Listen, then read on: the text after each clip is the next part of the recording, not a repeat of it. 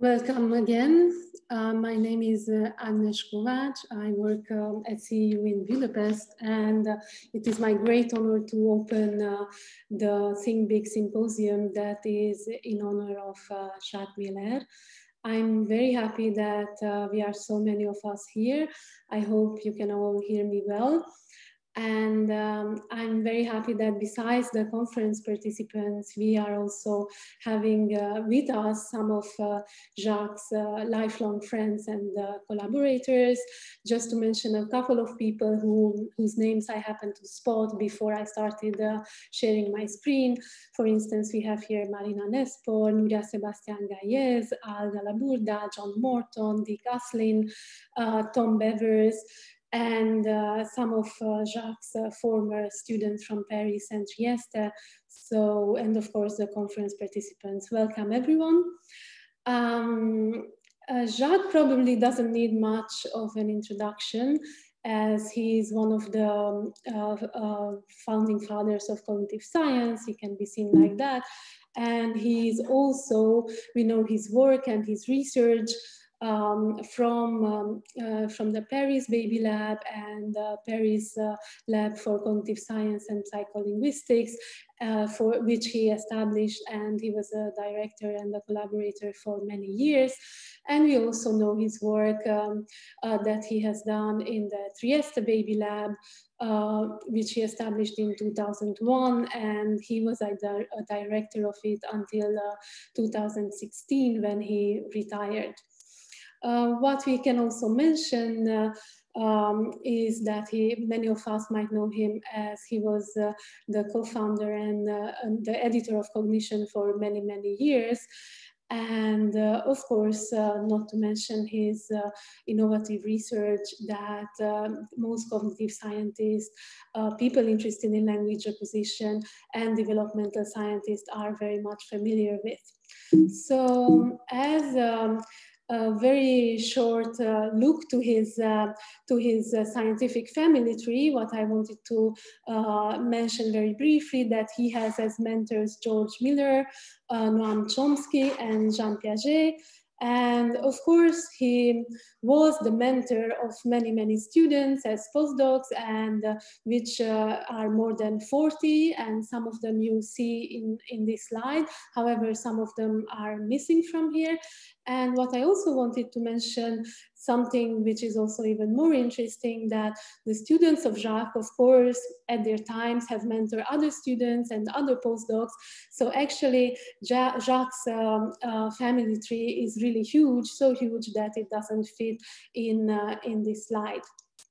So the aim of this symposium is by no means to assess in any way the scientific achievement of Jacques, at least for two reasons. And one of these reasons is, of course, that in 2 hours, this is by no means possible.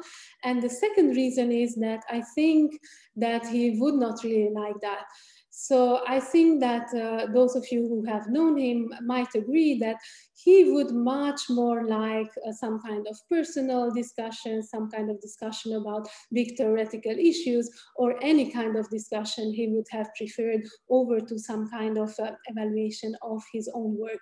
Therefore, in this short symposium, which will last about 2 hours, this is what we will try to do. And I will start with a personal note. So what I think that one of the greatest feats of a researcher is not only doing innovative research, but also to mentor young students and novices to strive to find big questions and to strive to do innovative research and to show them how to think and how to find interesting questions. And I want to mention in 1 minute my personal story. So when I was a third year student, Jacques came to me and said, well, you know, Agi, what we have done till now together for your PhD, it's really interesting, but I'm not really sure where it leads. So maybe you should start thinking of some new questions. So when I heard that, of course, I was not super happy about that.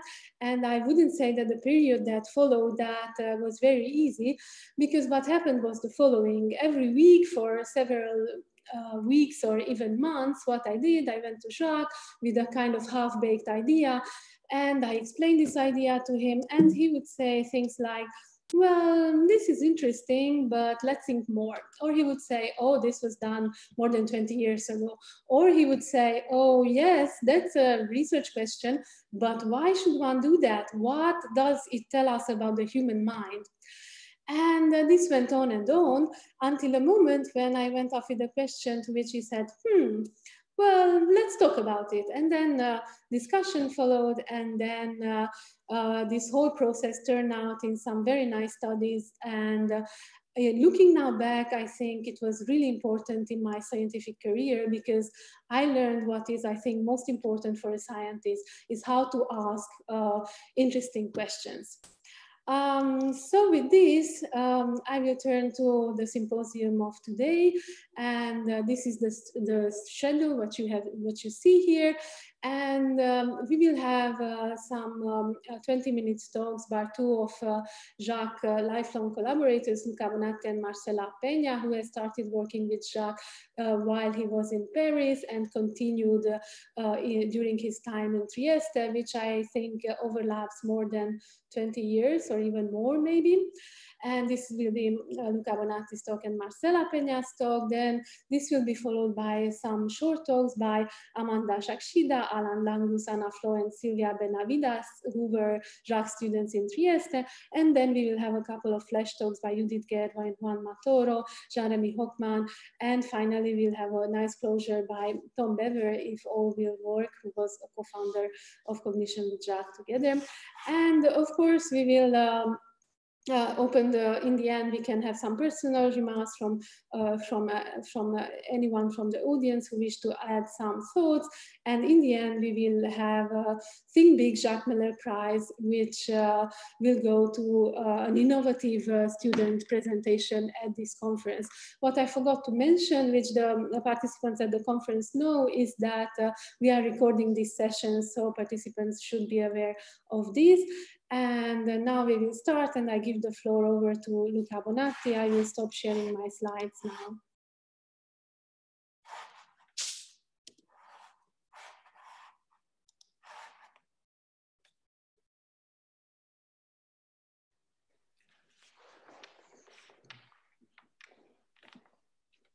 Luca, unmute yourself. Okay, thank you very much. I think you should be able to see my screen and hear my voice. Is that correct?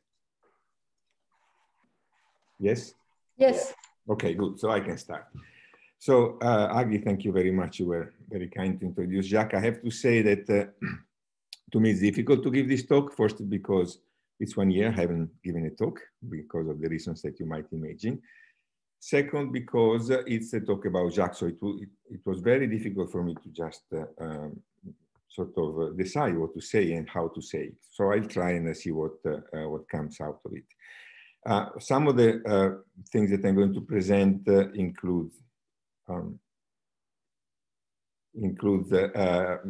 work that has been done by a lot of people. I will focus mostly on the persons who are part of the so-called Trieste group. As Agli said, Jacques was an incredibly good mentor, and he was able to forge groups which became groups of friends for the rest of life and still are. So that's what I'm focusing a little more, what I know most, which is the group of Trieste. And I have to say, these two people, of the people that I'm mentioning here, two of them are unfortunately not with us. One is Jacques, and the other one is Erika Marchetto, who was also a student at in Trieste and unfortunately passed away a few years ago. Okay, so what did I try to? I realized I don't have many pictures. Actually, I have 0 pictures of Jacques because he was like one of my family. I don't have pictures of my parents. I never took pictures of my parents. Why should have I? And so I never took pictures of Jacques. So that's what the way we remember him at the Trieste conference when the laboratory was closed. It appears that when I met him, I'm actually here and giving this talk, not because of scientific excellence, but because of seniority. And the reason is that among the persons who today give their talk, I am the one who knew Jacques first, if I am not wrong.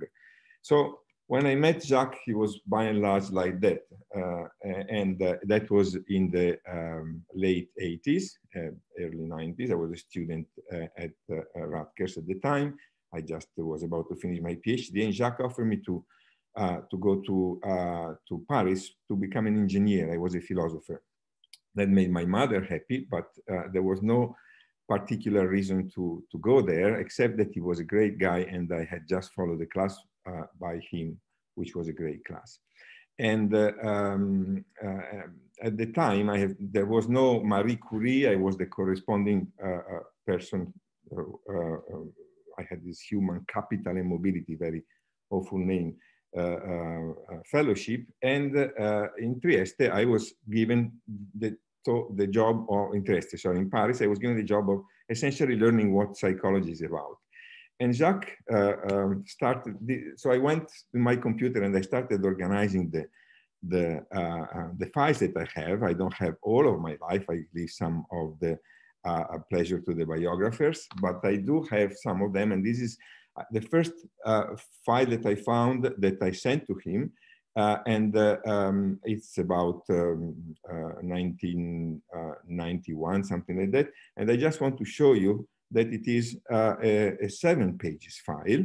And there might be things in this file that you might see as appearing in your life later, like theory of mind concept. This was a review for cognition, and it was a 7-page review. And it was a 7-page review of probably a paper which was like a 70 or 700 pages. I've always pictured Jacques being in his office in cognition at the time. You would receive the manuscript. It looked every day looked like Christmas. There was these big things coming by mail, and he had a scale, essentially mental scale, but he had a scale. He would put the heaviest papers on the scale, and he would give them to me as a review. And so I was reciprocating with such a long review that at a certain point he stopped giving them to me. And this is the first message that I found of him, and I wanted to show it to you because it's so typical of Jacques that I couldn't resist. He just communicates to me that he had attended a meeting at the school, and he communicates to me that I am going to teach a class on reasoning the year after. It's not that he asked me anything, he just gave me a class to teach. And he also tells me, which is very French and very nice, that they said, okay, and this is necessary because he wanted me to enter the school. And so he said that, to become a teacher, I had to do it. And of course, I was not being paid. So I received the message in which I knew, 1, that he wanted me in the school, 2, that I had to teach a class, 3, that I wouldn't get money. Okay, that was like with him. That was part of a campaign that he launched to have me at the school. The campaign ended with a vote in which Jacques was very satisfied of the outcome. I obtained 3 votes out of 112, I think. And he was very happy because there were at least the 50% of votes more than what he had expected to get for me. And that's the way it ended. Now, after this Paris period, these are other files that tell you a little about what was happening at this time. This is a file of the oldest files. You can see, maybe some of you who work see things that stayed with us for many, many years. Bugs in Scyscope, that occupies a lot of my hard drive.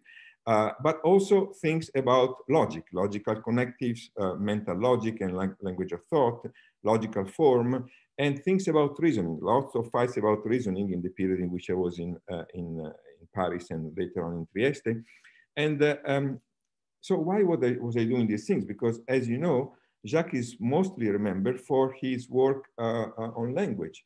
If you look at his production here, this is the Google Scholar list of the most quoted papers, and they are mostly all of them about language. You cannot find much about reasoning. However, that's not exactly the full representation of what Jacques had in his mind. Most of you will know about this picture. This is not a paper written by Jacques. It is a paper which appeared, it's a little note which appeared in the MIT Technology Review, which was explaining what Mehler and Bever had found. And there is an interesting issue, quotes here. See how they present their results. Do children possess an inherent capacity for logical thought, or do they acquire it by their experience of the world? And what they argued is that the paper by Mehler and Bever showed that children had an inherent capacity for logical thought.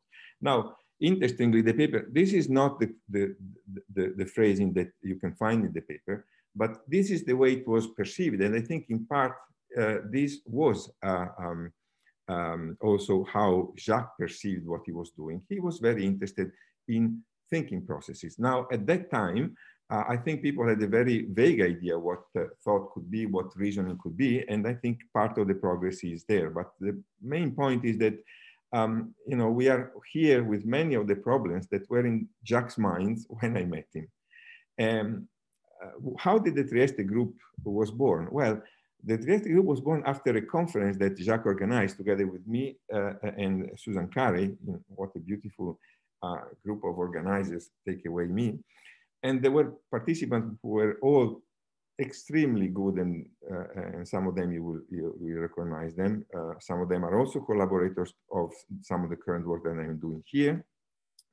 And it was Jacques who finally decided what program this conference had to be, had to have. And it started with the work on language and language acquisition. And then quickly it went on cognitive development with Susan and Lisbeck.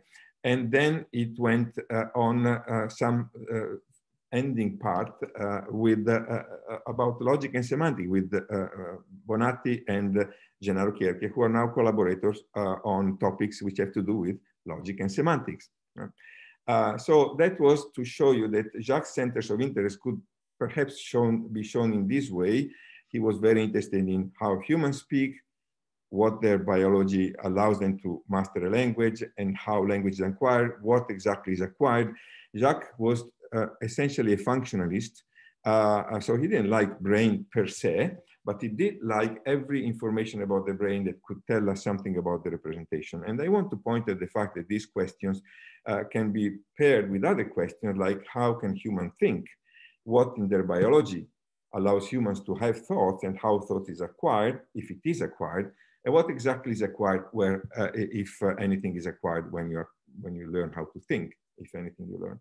And I want to just point at the fact that there is some sort of parallel that I wanted to, the reason why these two questions were in Jacques' mind, although we know him mostly for what is on the top part, can be sort of understood if you consider Wittgenstein's centers of interest. Wittgenstein was fascinated, the first Wittgenstein, by how come that we can have a record, or we can have something printed, and that there is a level at which these devices, which are physically completely different, express something which is the same thing. And the answer he had was, well, they share the logical form. And the same questions could be considered in Jacques' mind in the following ways. Imagine somebody who thinks and somebody who speaks.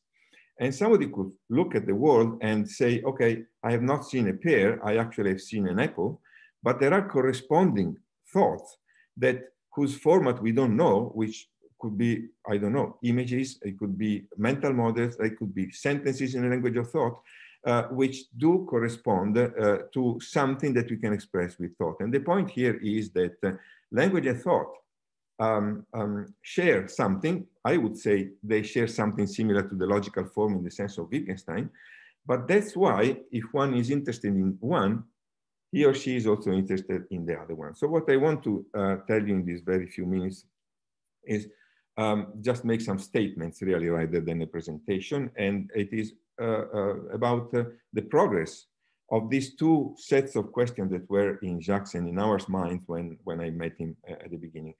One has to do with the bulk of the work on the biology of language and its mechanism. Do we know something more about it in these years? I mean, of course, what I present is not just the work of Jacques, but I want to point at how much the group that he made in Trieste contributed to this work. Well, I think we can say, and I think it is uncontroversial, that there is brain tissue which is dedicated to speech processing at birth, and even before birth. The work by Marcela Peña, Judy Gervais, Ghislaine Dehaene, and other people who were some of his students. I think we can also claim that the infant's brain is not just sensitive to language structure on the basis of indices that it can be found in the signal, vowel, prosody, indices of segmentation. So it's not just that infants look for words, they actually look for structure in language. And I mentioned here all the people who were in Trieste and who I think contributed to clarify this issue. And perhaps the most controversial one is there are a multiplicity of acquisition mechanisms which might be responsible for language acquisition. And many of us try to argue for this claim as well. Just very quickly, you remember this was the very first paper that gave some indication about the presence of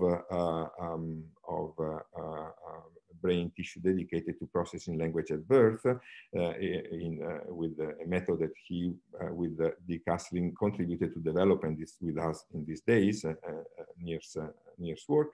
And that established, to my feeling, that there is indeed special tissue that treats language very early on. Indeed, we know even before birth, and this is the work that has been done also by the group of Ghislaine Dehaene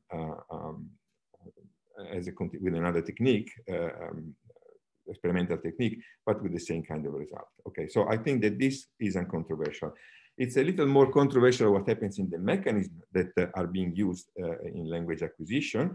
You know that the full literature change by when Safran, Newport, and Astlin showed that infants and adults are very sensitive to information which has to do with the transitional probabilities connected to syllables, that connect syllables. However, so the idea that was presented is that the statistical computation is much stronger than what we think or what people thought before. And there is possibly all what there is in acquisition.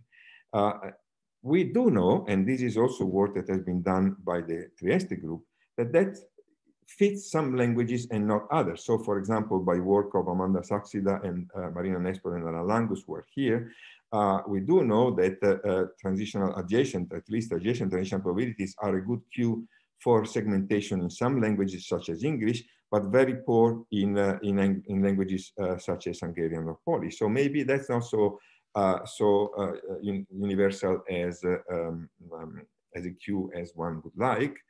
And we try to argue that there is much more than that in a paper that didn't have a great fortune, I would say, because it was somewhat, the paper was essentially claiming that there are two, at least fundamental questions in language: how we discover words in a continuous speech, how we discover rules underlying words, and that there are different kinds of computations that are being used to solve these two problems. One is indeed compute probabilities, but the other one is somewhat guess some sort of rule. This really was not really well received. Didn't convince many people. So, for example, this is a quote by Dick Astlin and Lisa Newport in a summary of this work, in which essentially what was being suggested is this idea that there are different mechanisms might not hold, and might a single mechanism story can be supported. However, we also know now by a considerable amount of work, some of which has been done in Trieste by the group of Trieste, that there is evidence that infants and adults do seem to have to process different kind of computations in the brain when they are trying to extract words or when they are trying to extract rules out of a speech stream. So I would claim that at least for the first part of Jacques' interests, there is some considerable progress and consensus which have been achieved on the basic ideas, basic tenets that Jacques held. I think he was mostly right in what he proposed. How about what we know about humans? Well, there we know very little still, and that's, I think, where the action that is what I'm trying to do in my little attempts to make this progress occupies my time. There has been progress there in our understanding of the relation between thought and language, and that came mostly well, from much research, but also by a clarification of the role of logic in language. And what has been shown, and I refer particularly to the work of Gennaro Chierchia, who is the person that I am mostly exchanging with, and the only one who bears me when I say things that are very difficult to understand because they are badly expressed. There is a considerable linguistic evidence that implication patterns and logical relations are more important in language. They are lexicalized, they're even grammaticalized. So for example, some lexical items is strictly ungrammatical if it is expressed in contexts which don't have the proper semantical implications. So you can say, is there anybody here? But you cannot answer, there is anybody here. And we know that even when there are no lexical items which are connected to linguistic production, direct production, there are good evidence of intuitions of patterns of implication, or the fact that there are upward versus downward context, and the kinds of implications that hold in one, they don't hold in the other. So I think that the point is, we now have the possibility to focus much better on the question of the relation between the conceptual system and language, and there is possibly now the possibility to advance on these topics by studying how they do interfaces. What did I do? What did we do in the group of people who most working with me to advance on this topic? Well, we took the worst approach, the longest and the more painful, which has been to study what kind of logical abilities might exist before language is available to infants in a productive way. So we try to transform some of the linguistic and logical patterns of implication that we know exist in language into some non-verbal scene, and we try to find behavioral and neural markers that show that these inferences are made. And from there, our aim is to understand how, whether if we are right that these patterns and these markers reveal the existence of logical thought, they percolate into our little words and of, or, if, then, and so on. Our main work, and I try to just present it very briefly, is work which has to do with a very single pattern of inference, disjunctive elimination. And the idea here is to transform linguistic inferences pattern in a verbal scene by maintaining this fact that if in thought you have logical forms and inferences, so you must have, when you represent, just as Wittgenstein wanted, some scene of the world which expresses the same content. And the basic idea that we had is this one: if you have two objects and you represent them, and there is a moment in which one of these is hidden in such a way that you cannot determine which one it is, perhaps you present a logical representation of this scene, like there is an A or a B, or there is an umbrella or a boy in this cup, or I don't know what there is, something which has a logical form. From there, other information can allow you to deduce that because you have seen one object in one position, and now you know that the other object, although you have never seen it, cannot be there, you conclude that the other object is the flower. In this case, is in this cup. Let me just show you very briefly.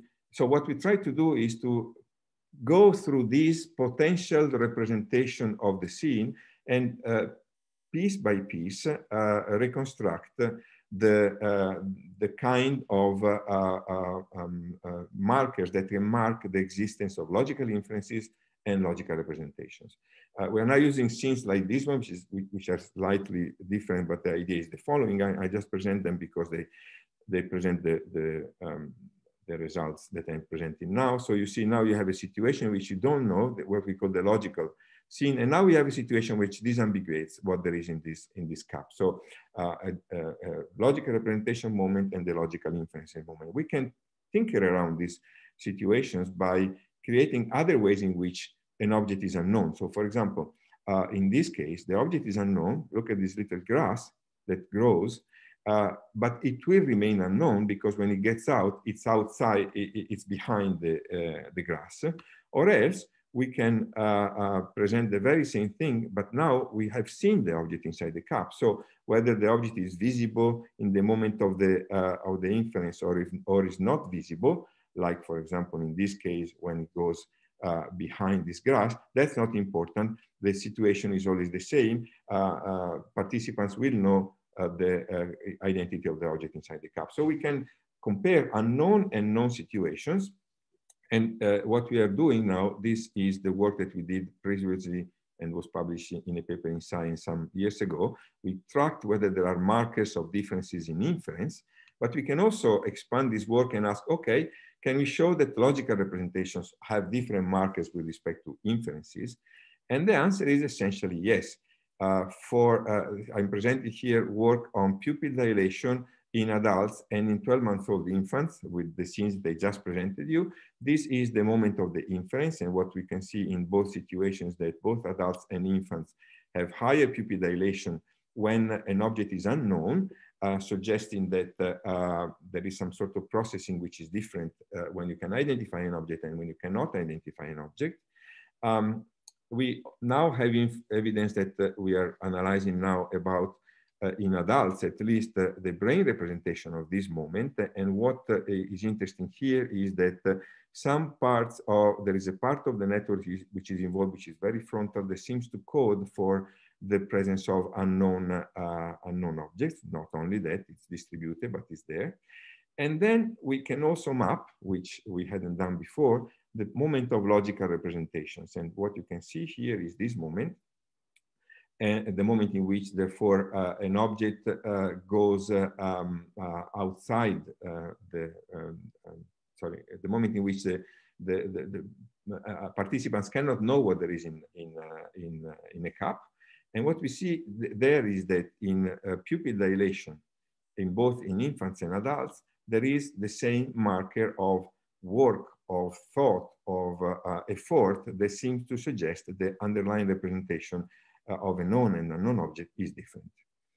You can compare, we also have data about the brain representation of these non-verbal scenes in adults. And what you can see also very briefly, and here I rely on my collaborators who know more about the brain than I do, is that it looks like this is what happens when this is the structure of the brain when participants, adults, see an unknown object compared to the known condition. And this is the brain representation of the inference, that moment that I presented you before. And what you can see here is that it looks like the brain, the same areas sort of switch their role, and those which are active in the moment of the logical representation become essentially inactive in the moment in which an inference can be made, and therefore their role, as it were, is not needed any longer. Okay, so I think we are trying to somewhat follow the path of a reasoning before the moment in which people have to express these thoughts verbally. I want to mention that we are doing the same kind of work in 12-month-old infants together with Anna Martin and Judith Gervain, and we will soon have the results. But there is a possible interpretation which is completely different, and it is the following. Suppose that we are completely wrong, and suppose that when people see these scenes, they represent scenes, objects, so they have an object representation, but in the moment in which there is what we call the unknown, there is never such a logical form of A or B or an unknown X which is represented. People don't know what there is. What do they do? Well, they bet. They always keep in their mind one single object, a concrete one, without ever constructing something which has logical valence in terms of the representation. That has been claimed by a recent paper by Lehigh and Susan Carey. And the idea there is that then when the scene continues, participants only track objects and use their object tracking system to determine, to make a representation of the scene. There is no need of logic for this explanation. I want to finish to show you how we are trying to address this kind of alternative hypothesis, which says that we are wrong, that there is no logical inferences or logical representation in the human mind, at least when these scenes are presented. Well, the betting story says, okay, in this moment, you only need to bet what there is in this cup. Therefore, for half of the time, the bet will be right, and for half of the time, it will be wrong. So when the bet is right, they should not be surprised. That's what participants expect, that the tulipan was in this cup. And in the other half of the time, there should be a bet which is wrong. Therefore, participants should make the effort to reconstruct the scene in some other way. What we try to do is we try different techniques to estimate whether really the moment in which participants see an inference splits in two in some way, as the hypothesis seems to suggest.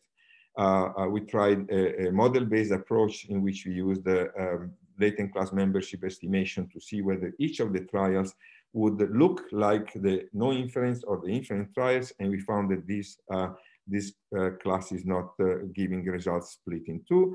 Or we tried to use a data-driven way in which we took inference trials and we looked at whether they look more like the no inference trials or they look different. And it turns out that the large majority of the trials, one by one, subject by subject, both for adults and for infants, seems to suggest that when there is the moment of making an inference, participants do make a real different kind of processing with respect to what is suggested by a betting story. That's where I had to come to. I wanted to say that, well, maybe there hasn't been much of a progress since back then, about the other issues that were crucial, in my opinion, to Jacques' interest in language as well. But we do have some of the tools that can allow us to answer to them. And therefore,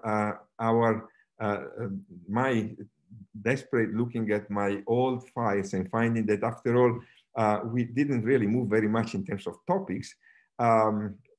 It's a little, as it were, mitigated by the fact that I see a way in which these questions can be finally addressed. And I want to think that Jacques would be happy to see this kind of work and would challenge me with other completely different explanations of what we think we are finding. Thank you very much, and sorry for being a little too late.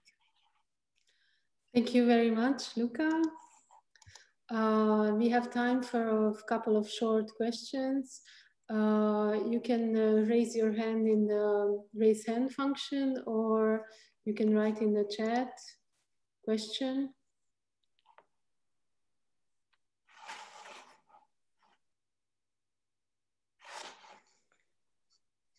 Let's see if there are questions. I see the chat, no? Oh, no problem. You see a question? No, there were no questions in the chat. There were all questions, or all the often.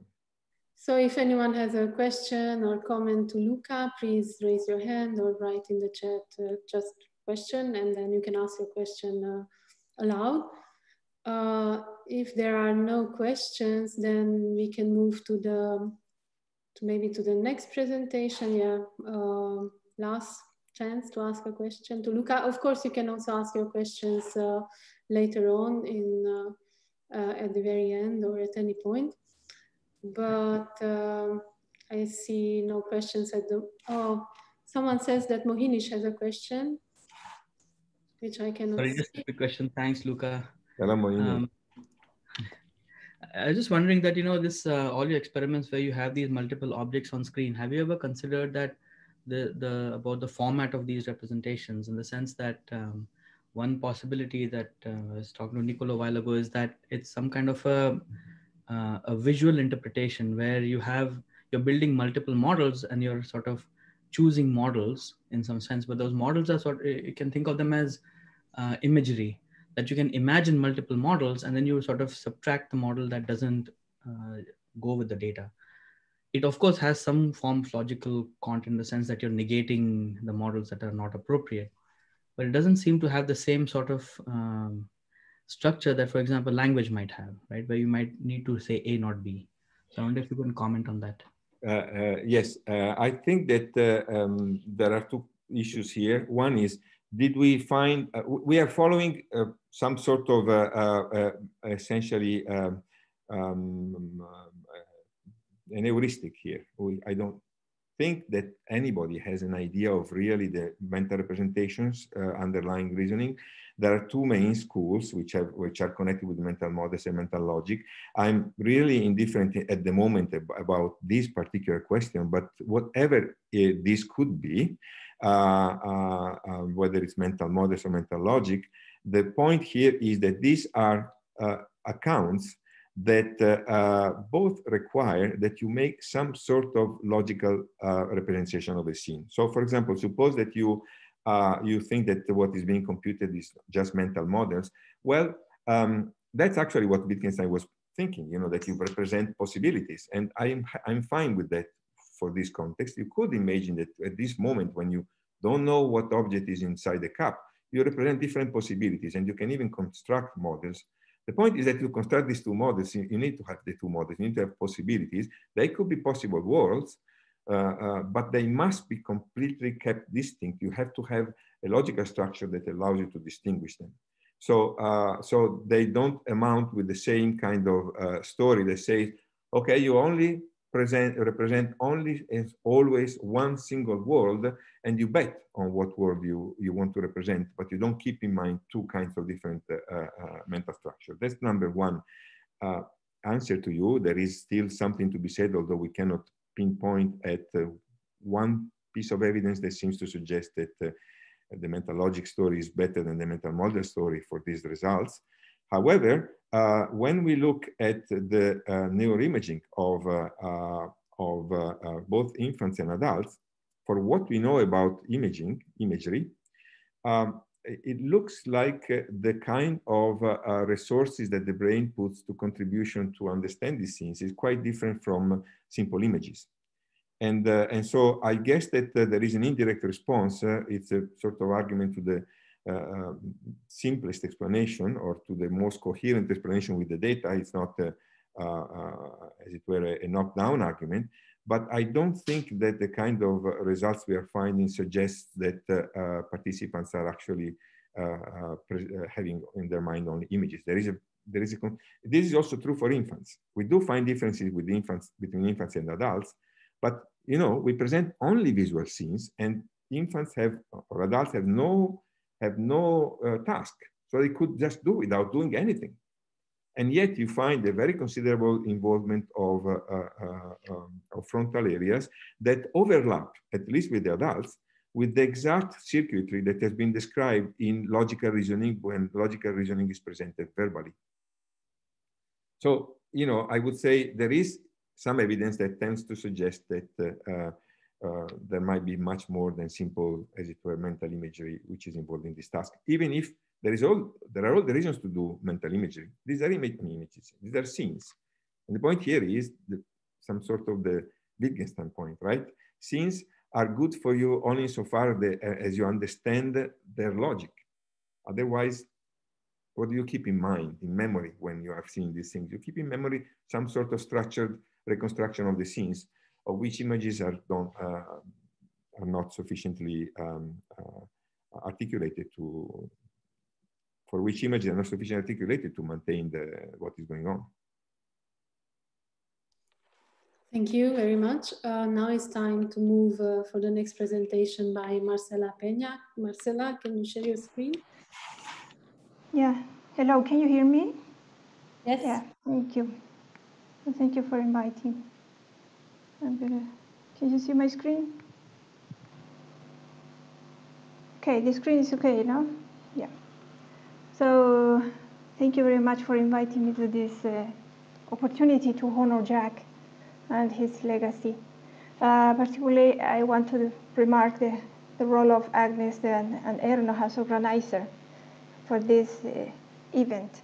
So my talk, I just wanted to tell you something about whether Jacques inspired our study involving brain data, and whether the question that he teach me and share with me, we were able to evaluate it from a point of view of the neuroscience, the developmental neuroscience. So the first thing I'm going to tell you that when in 1999, I was preparing my PhD with Jacques Mehler. I arrived to Paris, and I told them that I wanted to study because I coming from neonatology, so I wanted to understand exactly what was how the brain of a preterm baby works, if they were able to learn, if they were able to do something, some linguistic processes to think, and also one of the questions was very interesting for me was what Broca area was doing in a very preterm baby, and how they developed. So he told me that, okay, you know, this is very interesting for us, and here we do language, and give me this book. Read this book. Fortunately, the book was in different languages, so I could read it in Spanish. I didn't speak really, I speak a very bad French, and my English is always like a very late learned language that I can talk. So with this book, I understood that the main question for Jacques, the book was presented a series of data, that very strong series of data showing the amazing ability of the newborn and also the young infant. But he not only showed the data, he always put a very interesting question. He presented in this conference, the birth of the mind. He was interested in to explore the origin of the human mind, and whether the biological and experience interact to produce these humans.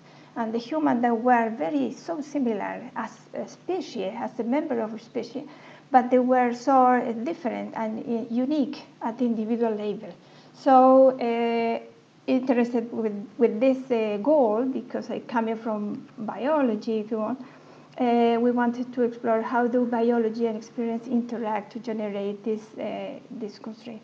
And moreover, he had in the book, he proposed for this moment for me was a very revolutionary idea that the infants were born with a core of knowledge and a primitive or some type of knowledge that they were in place at birth, and allow the infant not only be passive receivers of the stimulation, but also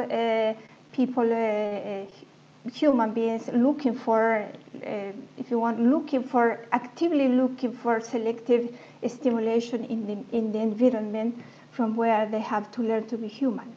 So this view that the infant has this capacity not only to receive, but also look directly, explicitly, if you want, look for some type of information in the environment, contrasted to me with this sentence that was done for Albert Einstein. Let's say the only source of knowledge is experience. So this is what I was thinking in the previous, before to arrive with Jacques. And he said, well, if this guy, if Jacques is a clever guy, is trying to test and prove the contrary, is thinking, I want to be here in this laboratory. So the first thing that we wanted to do from the biology point, and Jacques told me clearly that it was a challenge, it was to measure with the biological method what and where the brain is doing when processes languages. So he was very skeptic about the electrophysiology with the EEG, and he said, well, I don't know, I don't believe this specifically this method, but he put all his effort into study and develop the technique itself to define the setup for the study of the brain, the infant brain function with this machine, with this technique of optical topography.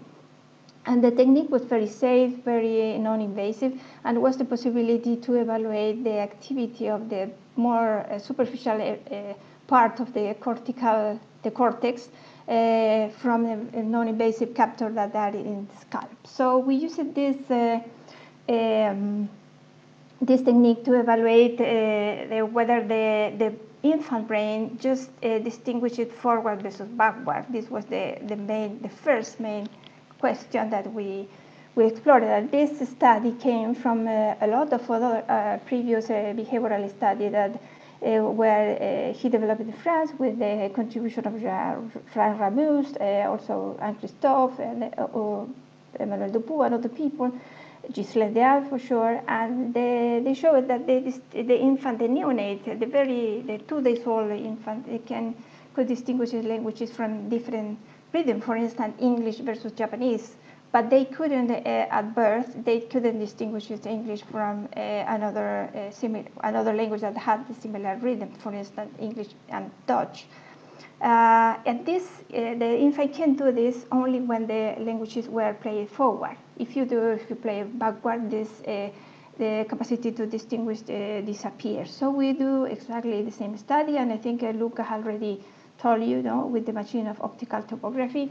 We were very happy because we found that in an area that was similar, if you want to, if we have this the left and the right part of the brain, and we can see that in this area that corresponds to we can project the capture to the temporal cortex in the left hemisphere. We found that the response to the forward, that here is the red line, was larger or was significantly different to the blue one that it was backward, and also the green one that was the recording during silence. And we were very happy because all the people in the next year, they also found some similar with the different techniques and different protocols.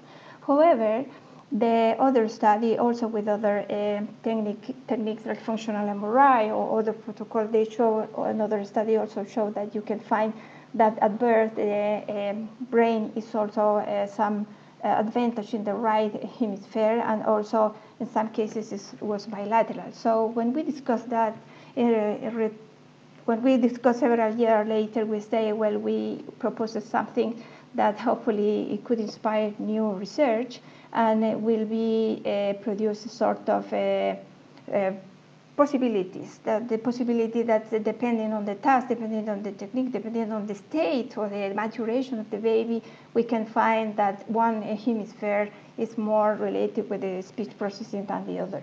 So this study was I participated in this study, but Jacques and the team that you can see that is a huge, clever guys that from the Trieste laboratory, they developed a series of another study that I just resumed here, as Luca said. So with this idea, I had to come back to Chile because I did my PhD in France, and then I work in Italy, and I have to come back to a country in the south, in the very south of the world. And in this country, we have only EEG. We didn't have any optical topography. So we come back I come back to the question that I was really interested, that was with how the preterm, the brain of the preterm works, and if this extra months of stimulation play some roles. So he was very interested in this question because he wanted to prove, to evaluate its biology and experience how they interact, and we used this model. We use the model of the healthy preterm. Preterm is a baby that is born 3 months before that's expected. And basically we did the question that if that is language acquisition accelerate because you are born before and you receive stimulation before. So if the ability, the linguistic ability was depending on the stimulation, we have to find that it is. The baby will learn something before. And if not, if just their biology is sort of constrained and it's waiting for the level of maturation that allowing you to learn develop this ability. So we have to find that the infant don't have an extra or certain advantage or acceleration of the learning when they have born 3 months before.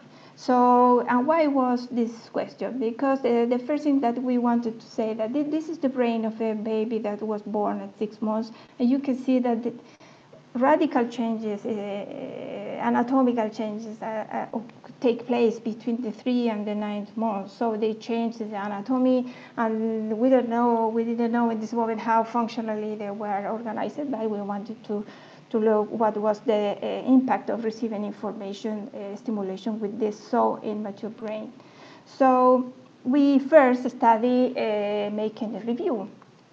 I think, how can we move this? Well, anyway, with the first review, we did, it was just to read if the baby was the minimal structure, the necessary structure to process speech. So if when the premature baby listens to the mother, if the son arrived to the cochlea and go to the thalamus and then arrive to the cortex, at least we have to have this, we have to recognize that we need this minimal structure to be able to develop the function. So we found that indeed when the baby has this Sylvian seizure and we have the perisylvian area, this was very involved in the language in adults, and also they have at the cortex, they have the 6th layer that we really need when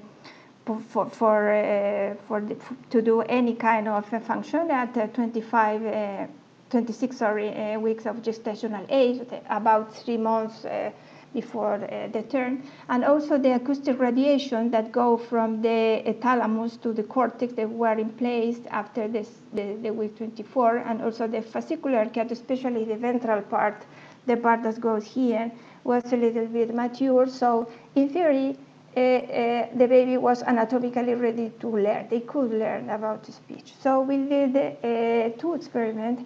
Make it with the children infant with EEG. In this case, we convinced Jacques that EEG was so good. So we say, okay, maybe I can believe the data. I think he was very excited just until the end. So, and what we did, we explored 2 abilities that were learned. The first one was the rhythmic class. As I told you before, at birth, the baby discriminated languages from different linguistic rhythm, for instance, English versus Japanese, but they cannot distinguish English versus Dutch because the rhythm is similar. But this is something that rapidly changed, and about the full term, the baby born at full term, they can distinguish this at 4.5 months. So we say, okay, we will take this baby that have born 3 months before, and we will look what happened at, if they take advantage of these 3 months, and they can learn this to distinguish the languages between the native language from another language from the same rhythmic class at 4.5 months after they were born, after the birth. So we evaluated that. I'm not going to explain the detail of this data, but we showed that there was not acceleration, not either for the neural maturation. It's not that if you receive more stimulation, your brain maturates before. Moreover, the infant don't learn to distinguish the 2 languages from the same rhythm, the native language Spanish versus Italian, because they had been exposed 3 months before. But they wait, and they can do this after the months that they have been born, when they reach the maturation. So this was something that was interesting for us, and Jacques was a piece of evidence to evaluate what was the role of biology and language. So in this study inspired us to advance in another question. For instance, the same learning could be explored for another linguistic ability that we have to learn is to define what is the repertory of the native phoneme. And in this case, we collaborate with Ghislaine Diane and Janet Verker, inspired by the previous study with Jacques and preterm, and we also found that the baby. This is something that you can find for the repertory. The native repertory of consonant is in the full term is reached about near the 12 months of age, and we look at if this was 3 months can accelerate this learning, and we didn't found this. Again, suggesting that there were biological constraints, that you need certain type of maturation to really explore the experience.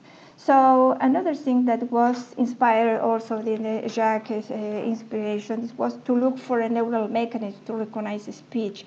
And this is because usually we say, we have the imagination, and this is very important. The most infants learn speech in a context like that, you know, where the mother speaks, where the mother interact, or any adult or any other human being interact with babies and produce a sort of phenomenon like that. That is a very beautiful information. But in the real world, there are many situations like that. So the infant are exposed to a multiple and complex stimulus, but they have to recognize that this is speech and this is not speech. It's very nice. Maybe it's music, or it's a bird song, or it's there are stimuli that are so interesting, but I don't have to learn from this, I have to learn from that. So we are exploring now and inspired by this, trying to find a neural mechanism. In this moment, we are studying whether, for instance, neural entrainment, we can call neural entrainment because it's a possibility to explore whether the oscillatory signal has the human brain, as the brain activity, the electrical activity in the brain is oscillatory, and whether this can have a counterpart, if you want, in the or how similar is to the oscillatory activity of the speech.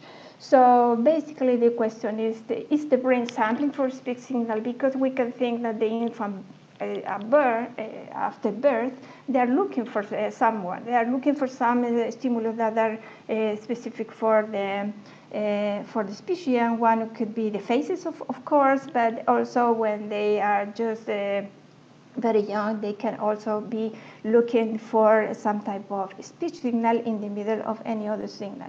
And maybe the brain it's implemented with optimal frequency for speech. This is something that was inspired in all the work from David Purple, Nina Krause, and other people that have exploring very seriously this subject. So what we did, sorry, this is bad, but we explored, inspired by the study from Luca and Marina in collaboration with Jacques. Luca and Marina, we developed it to explore what happens when you have this type of stimulation, when we have to discover word from influence speech. I'm just going to tell you, I don't know if you can listen to this.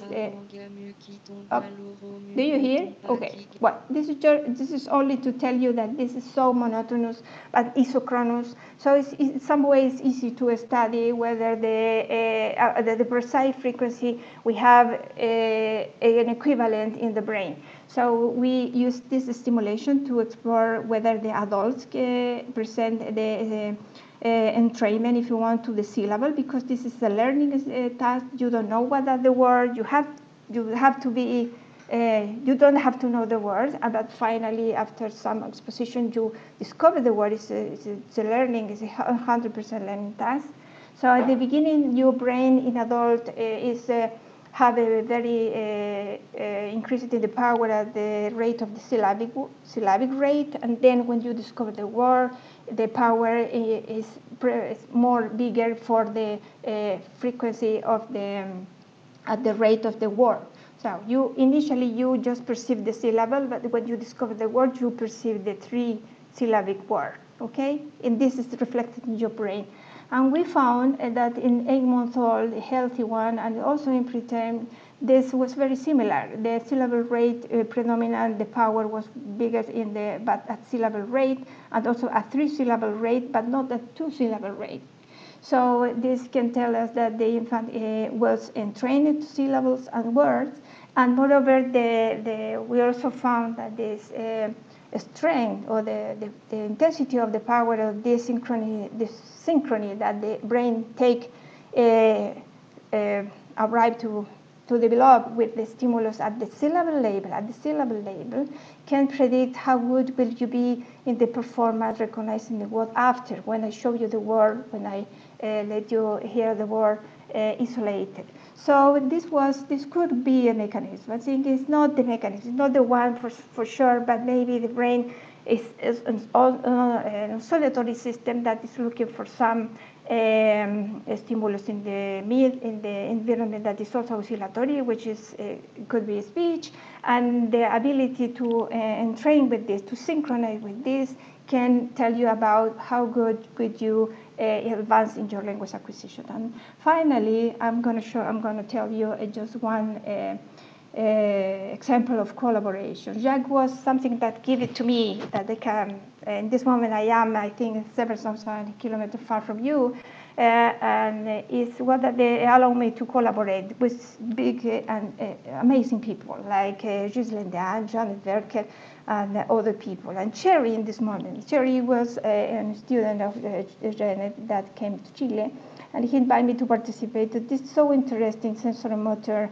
language. They have evaluated before. They demonstrated that behaviorally, when the baby have to distinguish two phonemes that need the tongue to be pronounced, for instance, the and te, this distinction is interfering when you put a device that impair, if you want, or reduce the possibility to move the tongue. And they invite me to participate to their research. And in a recent study, we have demonstrated that indeed, when you don't have the teething toys, the baby can recognize with no problem the difference between da and da. There are two phonemes that need the distinction, that need to use the tongue to make the distinction when we pronounce. However, when you put the teething toy, this distinction disappears. So it's possible that the motor system is a part. It's very integrated to the sensory system to advance in language acquisition. So this is I wanted to finish with this, that Jacques Mehler promoted collaboration. I think not only with me, I think with a lot of Latin American people, he has been their referent to do something out of Latin America. So I want to say thank you to also Marina, Ghislaine, and Janet, and also more recently Judith and Jean-Remy, with whom we are more probably starting a project, and hopefully in the next future, in the near future, with Nuria Sebastian. I think all of you are in the audience today. So I want to say a summary.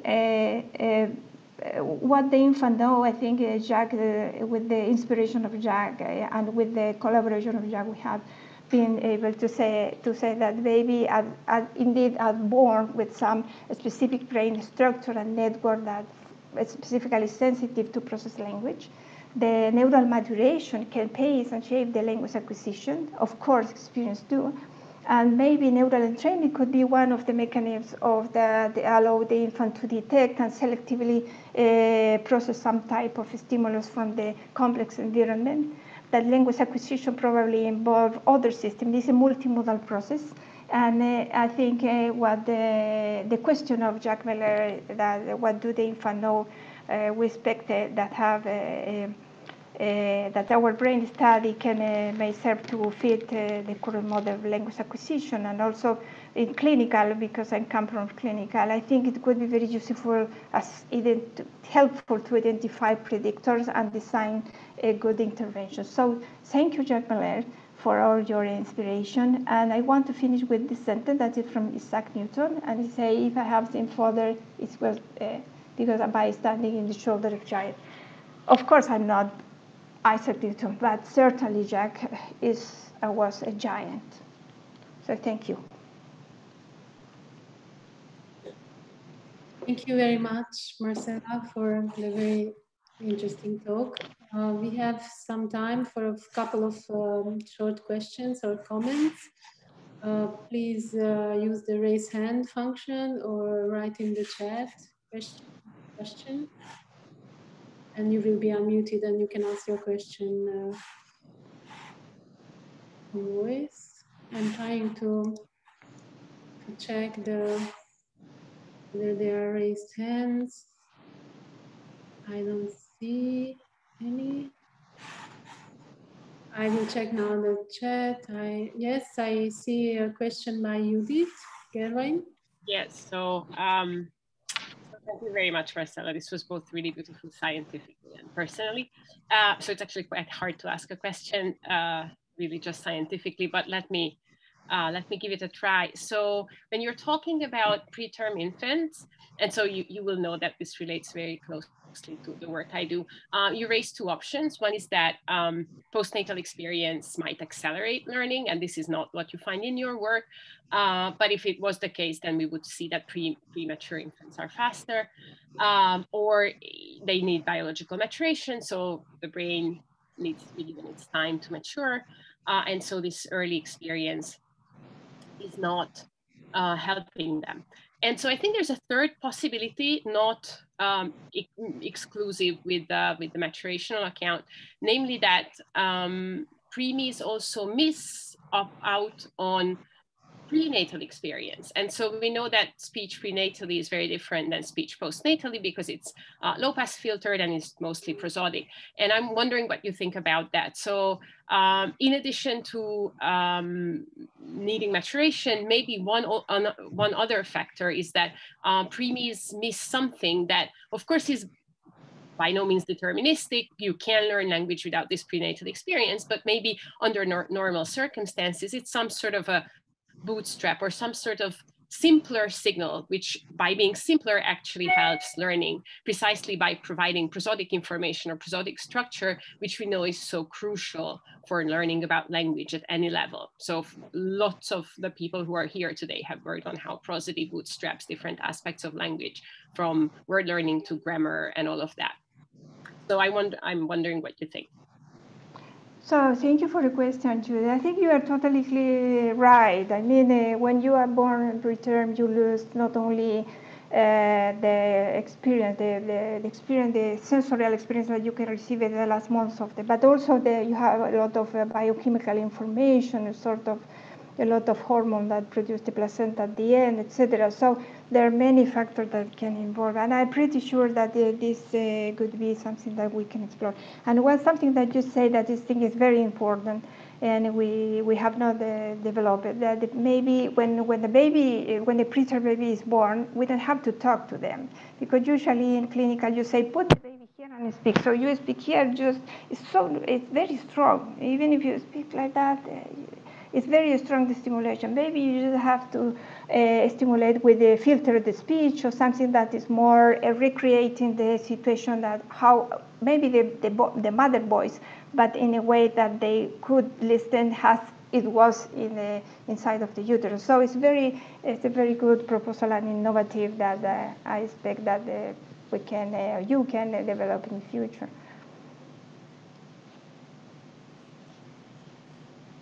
Thank you. Further questions or comments? We have time for one more, maybe. But in case, yes, there was Luca, you raise your hand or no? Yeah, yes. Can I speak? Am I? Yeah, we hear you. Okay, thank you very much, Marcella. I have a question. It's difficult not to see history of this discipline in waves, but probably because there is no stabilization yet, although there is progress. And so, Jacques started out as one of essentially the killers of the Piagetian story. And now Piaget is coming back with a vengeance, certainly in higher level cognition, quote unquote. I'm always puzzled about understanding exactly what is going on with the results that Janet Berker and you have with respect to the role of sensory motor experience in language perception in this case. So I wonder if you have some idea. I mean, I don't think this is a result that Jacques would have particularly liked. That's my feeling. So, and I don't know really how to explain it. And I wonder whether you have any, what does it mean to say that there is some sensory motor component in language processing? Because, how about the traditional kind of issues about, well, there is an incredible variability in the sensory motor makeup of infants, and yet there is a convergence which is pretty strong. Do you challenge that, or I wonder if you have some clue about to think about these results? Yeah, I think well, this is a study I told you that was is the property, if you want. The idea comes from Janet Berker and Jerry Choi and this Ghislaine and these people. So, but I think we agree that it's not. We are not establishing a causal relationship. It's not that the motor and sensor and perception are causally one of the other. But maybe what we believe, I believe, that the infant has at the beginning, when a part of the core knowledge, they already know how the movement of the articulatory system are. And the phonoarticulatory system is important because language is important for human. And if you want, this is maybe a cartoon, but when the baby is born, the baby can walk. You put the baby here and they have the walk reflex, you know. And then but they will not use it. It's something that belongs to the species. The species will work when you are ready, when you are maturationally ready. So maybe we can interpret that the role of the motor activity in this moment is just a sort of knowledge about what is the possibility of the motor plan that you will use when you, in the moment that you have to talk. But it's not a causal. I mean, it's not the motor theory of language that in this case the language is completely dependent on the capacity or the development of the motor. I think it's just something that exists because you are human. You will speech, so you have a primitive of the planning of how I have to move my phonoarticulatory system to work to talk when I have to talk when I'm ready to talk. I don't know if I answered your question, but it's yeah, I guess what you are suggesting is that there is no, as it were, ground or foundational part of these results. They don't say much about, for example, language acquisition or language proficiency in terms of speech, but they say something about some sort of online sort of automatic reflex of rehearsing some kind of articulatory gesture. Is that the way you interpret it? Namely, that this may be that somewhat. I don't like reflex. I don't like that it's a reflex. It's just a multimodal representation that is not necessarily a reflex like walk. I think it's, but just to explain that it's something that you already know because you are human. It's a part, I think, of the core knowledge. I have seen Janet shaking her head. Would you like to add something, Janet? Janet. Can we unmute you? Where is Janet? Can someone unmute Janet? There, I'm unmuted. Hi. Hi, it's so nice to see all of you, and I'm so flattered that Marcella included some of our joint work because I love Jacques. So this is my comment to say how happy I am to have had my work a little bit part of this symposium. Yeah, we're trying to develop some, I mean, we've been thinking for a long time about where this might come from. And I probably have a different point of view than Marcella and a slightly different point of view than Sherry. But the notion, it's not a Lieberman motor theory of speech perception. It's basically one in which the initial representation that babies have by birth is already multisensory. And it's based in part on some of the findings that Marcella shared and that you shared, Luca, in your talks on the structural and functional connectivity being there prior to birth to support auditory and motor integration in the language systems. So neuroanatomically and neurofunctionally, as well as the kind of spontaneous activity that one sees in setting across the mammalian system and perhaps beyond in setting up sensory motor systems. So just, spontaneous activity dependent neurogenesis, establishing circuits that allow motor systems and sensory systems to be sensory motor systems. And we don't see why each should be any different than that. And so in this case, some of the work on the tongue protrusions and things that fetuses are doing even prenatally that are necessary for aerodigestion to work at birth. Otherwise they die with the first suckling, because they suffocate if they hadn't established a lot of mechanical sort of control over that. And that perhaps that gives them the opportunity to map out the oral motor space that then speech can map onto. And then also just, it's not unique to humans. Lots of animals, and particularly the work with birdsong, Dick has just chatted with me during this talk, is they're sensory motor in lots of other species. So that's just I wasn't expecting to say anything. And I just have my sweater on over my nightie. So here we go. But thank you, Marcella. I see no more questions, and we should move on. Amanda, we now move to the short talk section. Can you put, Amanda, your slides on? Can you share your screen?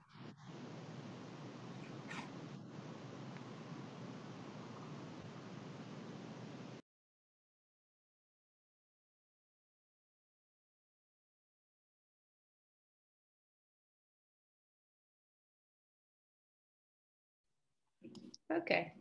Can you hear me? Yes.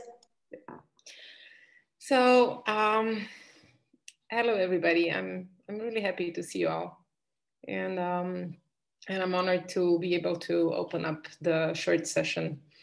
I will try to present as shortly as possible this study that I decided to share with you today.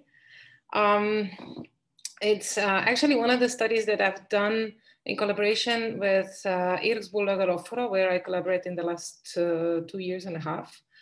And it's not done in collaboration with any of my previous collaborators, so it's a completely separate thing.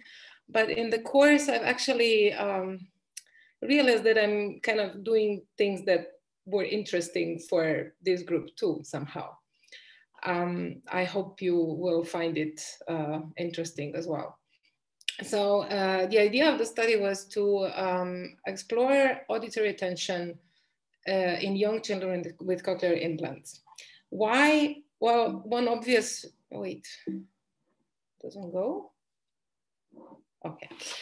So one obvious reason is that specifically attention to speech is some sort of a general prerequisite for language acquisition.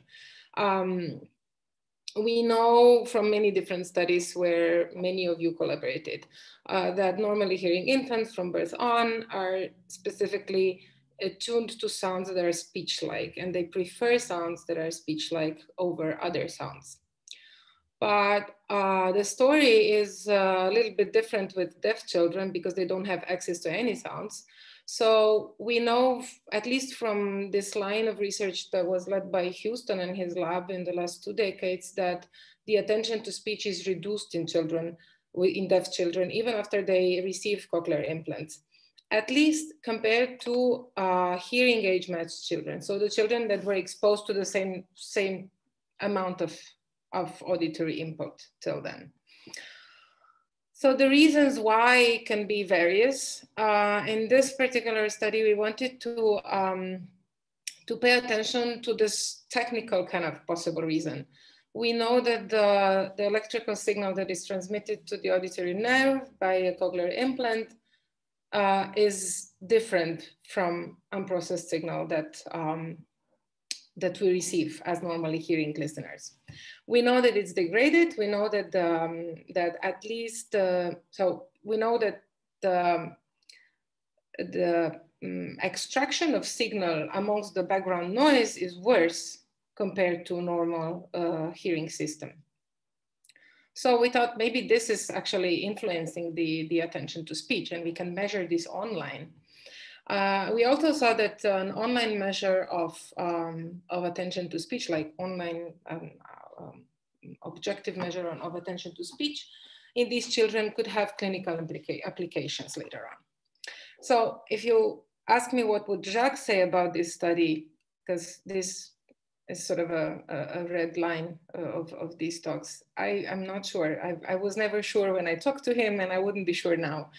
I think he would appreciate the exploration of auditory properties, of the properties of auditory signal that could influence the attention to speech, because this sounds like an interesting sort of part of the puzzle. But I don't think he was never really interested in clinical applications of any of his work. I don't know. I know, I'm almost sure that he would hate some of the aspects of the design of this experiment though, because I'm not happy with it entirely either. We didn't have the opportunity to test as many children as it would be nice to have a full set of data. Because our center is small and we could only get 14 children that matched our criteria, because we wanted to test young children that had congenital hearing loss and were implanted early on, before 24 months of age, and that had cognitive abilities normally developing and no visual deficits. So we were actually constrained very much. So yeah, we tested these 14 children, and we tested 13 chronologically age-matched normally hearing children. The idea was to test 14, but we never reached the 14 because of the last horrible year. Anyway, due to different interests of the members of the research group that collaborated in this study, we were sort of bound to include too many conditions. So in the end, we wanted to test different signals, different background noise levels, and children with cognitive cochlear implants, both with both cochlear implants on or with just one, left or right. So it's sort of a complicated design, but this is what we got. So what I was happy about, and I think Jacques would be happy about too, is that we used pupillometry as an index of auditory attention, and it's nice because it's a relatively easily administered, and it seems like a good method to study an online attention in young children.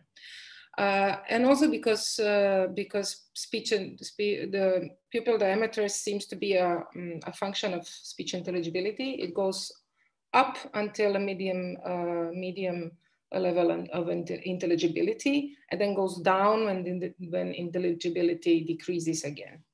But this has only been studied in adults and children at school age, more or less. So we didn't really know at the beginning if this is the case also in young children, and how do they react at different intelligibility levels anyway. So anyway, our study looked like this. We had the trial structure looked like this. Gaze contingent attractor was followed by an 5-second animated clip, and followed by 4 to 9 seconds pause. We have followed initial pre-processing. We have actually just averaged the whole 5-second period of time, except for the 200 milliseconds of a baseline period at the beginning. And the average values of pupil diameter were then entered into the mixed models. I will now present just like preliminary results and part of them, because we are still sort of finalizing it. But we have divided the whole data set into 2 groups, because primarily we were interested in what is the difference between the control group and children with cochlear implants when both implants are on. What's the difference in their listening? And So we were interested in the three-way interaction, so between the noise and the signal and the two groups. And it turned out that there is a weak interaction between these three factors, but there is an overall difference between controls and bilateral when children, when they have both implants on, because presumably like, there is an overall difference, presumably because they have the controls came there to the center for the first time, and they were more excited, whereas the children with cochlear implants were there for many times and they had their rehabilitation process there. So that's maybe one of the reasons. However, there are also differences that are related to the stimuli themselves. So there seems to be an overall difference, an overall interaction between noise and session, such that bilateral, so children with cochlear implants react more to different noise levels. And we see that there is this sort of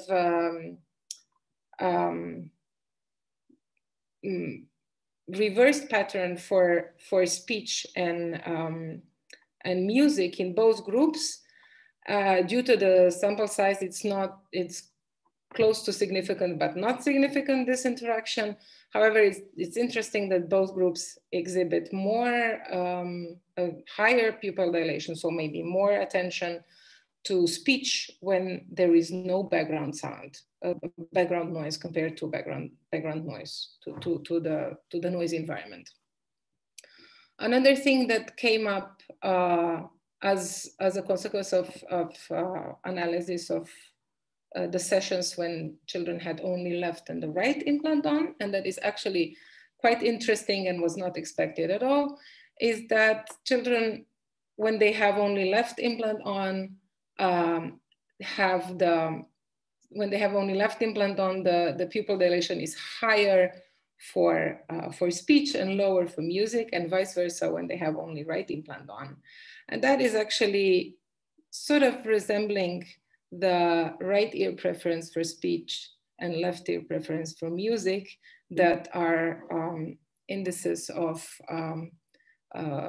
auditory cortex lateralization and have been attested in normally hearing adults and children many, many times. And if that is the case also in children with cochlear implants, it's sort of an interesting piece of information that I haven't seen anywhere else in the literature before. But the main result that we sort of were looking at after is that we saw that there are categorical differences between attention to speech and attention to music, that they react differently. And that is the case both in children with cochlear implants and controls. And if really the absence of background noise will elicit more attention to speech, that could actually have a consequence also for like clinical applications, because the good signal to noise ratio may be important aspect of language acquisition. But also we have noticed that children with both controls and children with cochlear implants have overall higher pupil dilation when any signal is present compared to silence. And that led us to think of the possibility to use the pupillometry as an auditory signal detection measure for measuring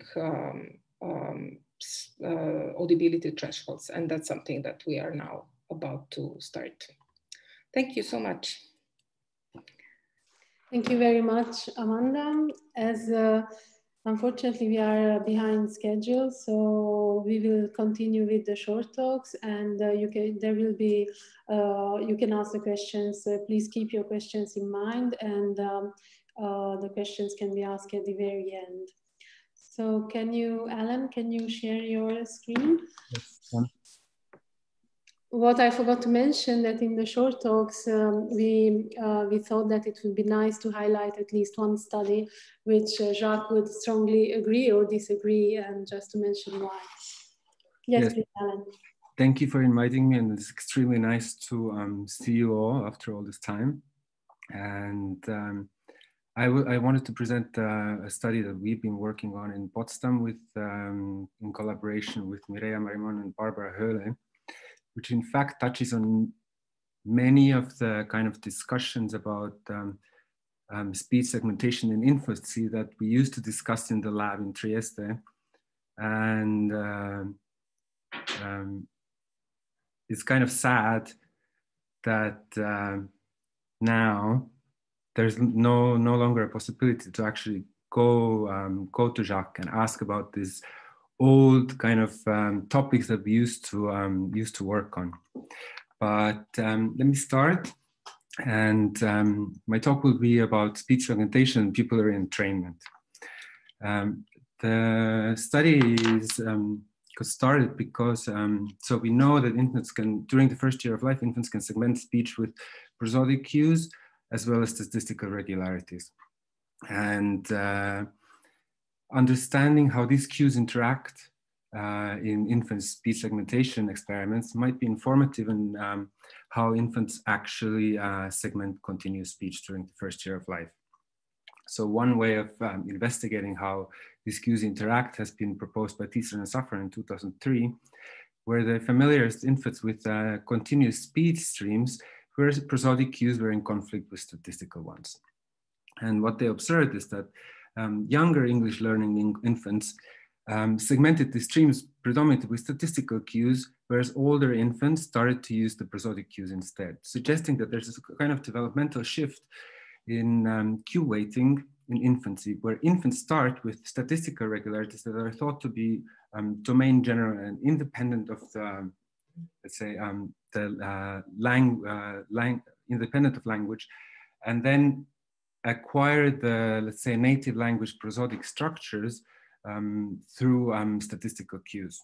Now, the experiments that have been done and we are doing now in at Potsdam with German learning infants suggest that we are not necessarily replicating this kind of developmental change. So when we test the same experiment with 6-month-old German learning infants, we don't find this initial reliance of statistical regularities, which may be caused by the fact that German, the prosodic structure of German is considerably more regular than English prosodic structure, especially when we are looking at lexical prosody.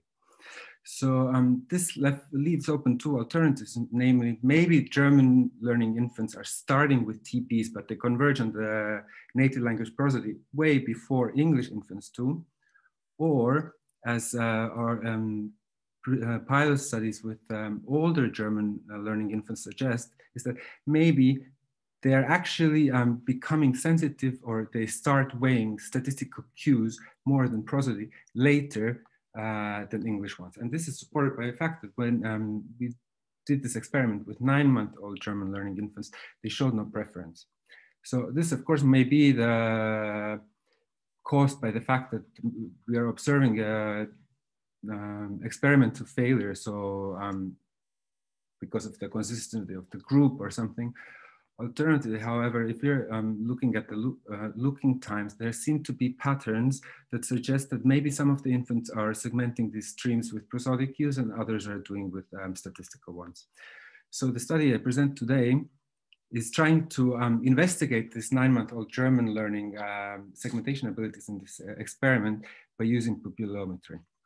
And pupils are interesting because recent studies with non-human primates suggest that pupillary changes, so pupil dilations and constrictions at stimulus frequency can become temporally aligned with segmented sequences of tones, meaning that the pupils are precisely temporally aligned with the occurrence of tone sequences, like recurring tone sequences in auditory stimuli. Now, we have some evidence from adult humans that this is also the case for sequences, for example, where we have alternation of prominence. So when auditory sequences where you would parse syllable streams into bisyllables according to prosodic cues. And what happens is that the pupillary changes at the stimulus frequency become precisely aligned with the kind of perceived syllable groups, suggesting that the temporal alignment of the pupils as the speech signal unfolds may be informative about how infants or listeners in general are actually segmenting the familiarization streams while they unfold, right? And alternative, of course, it's also interesting because now if you're considering all these theories of neural entrainment and in this case pupillary entrainment, what seems to be happening is that the kind of experiments that we used to do about speech segmentation using statistical regularities, for example, TPs or prosodic cues, are actually also the key kind of experiments that can tell us what entrainment really entails, right? So to give you an idea how these experiments look like, is that participants were familiar with the sequence of syllables where every second syllable carried German lexical stress. So according to German lexical stress rules, these would be segmented into words like puta, debi, and tota.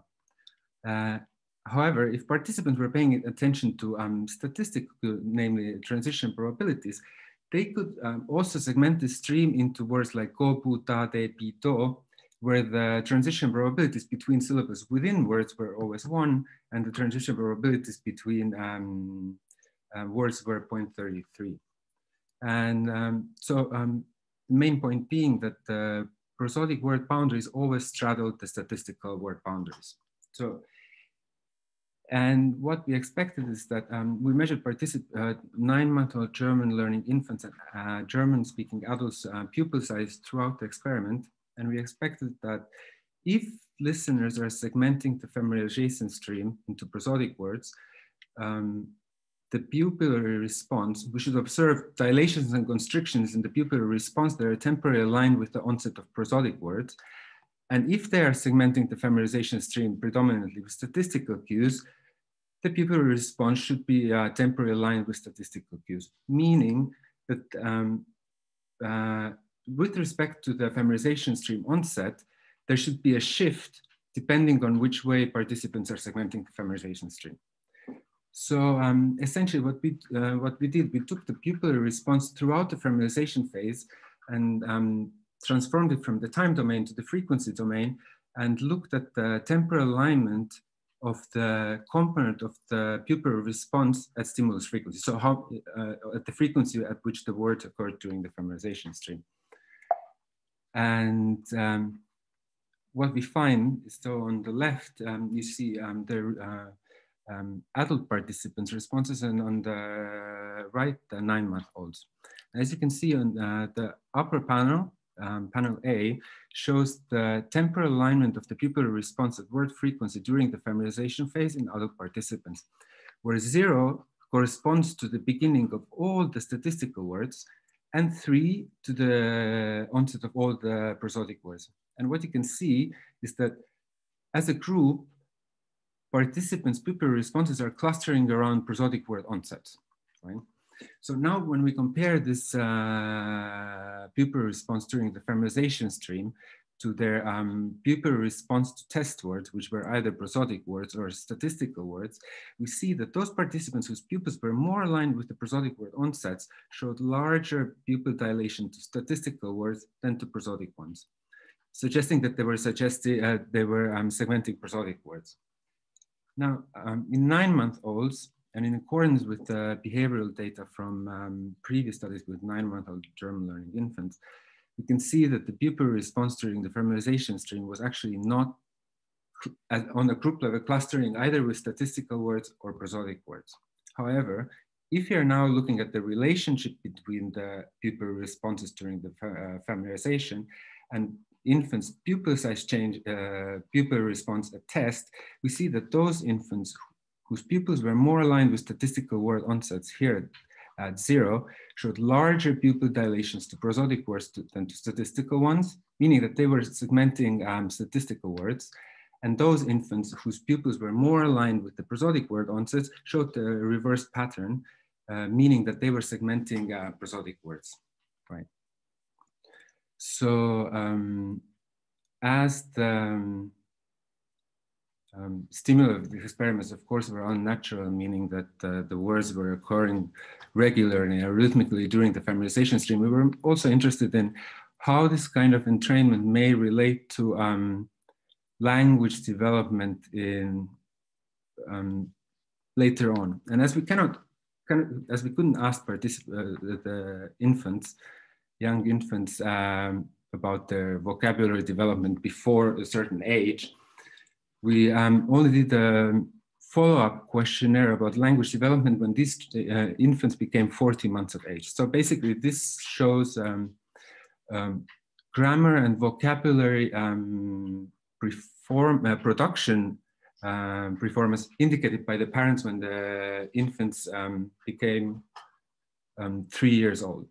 And here, as you can see, is that those infants who at 9 months were more entrained to the statistical words, signaled by 0 here, had outperformed on grammar part of the questionnaire than on the vocabulary one.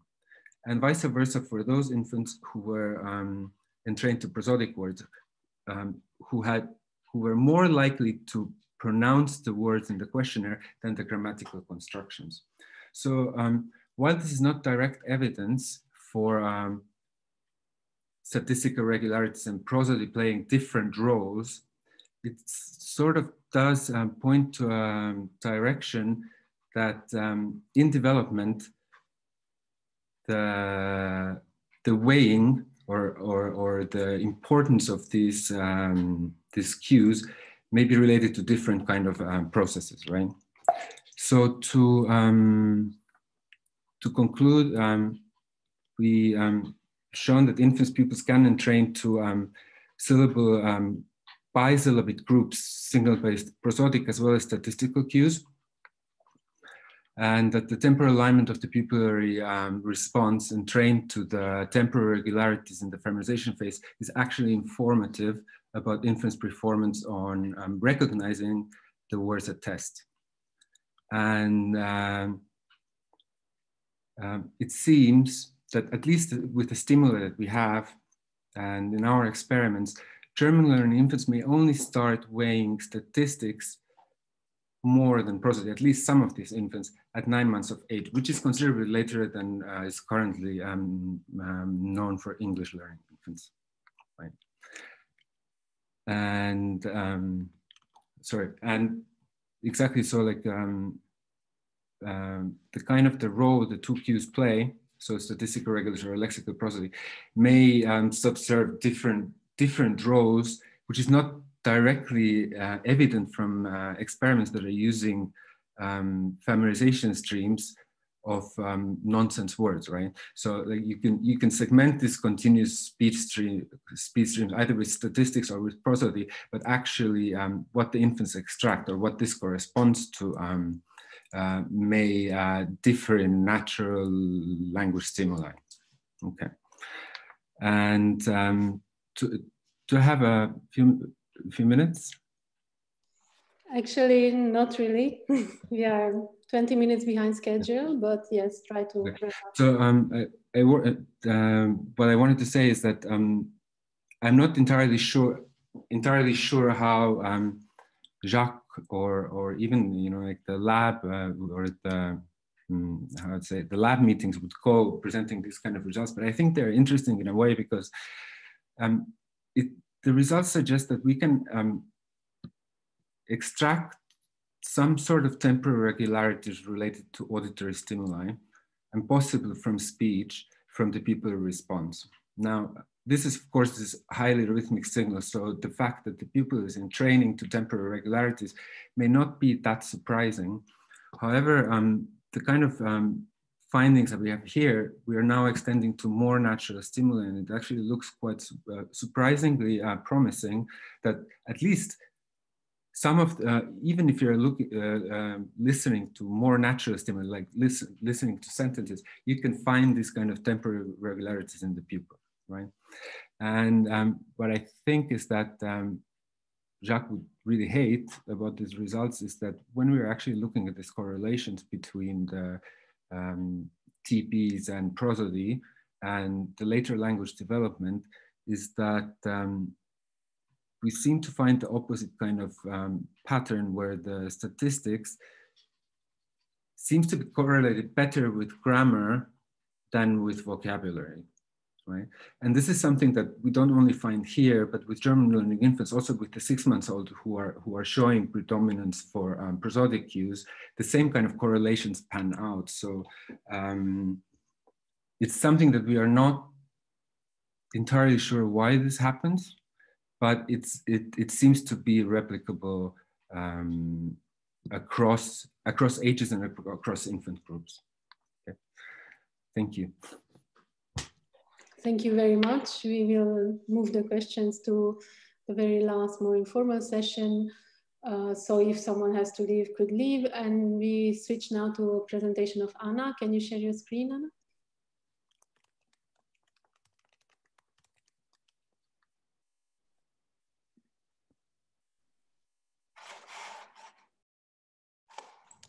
Can you hear me?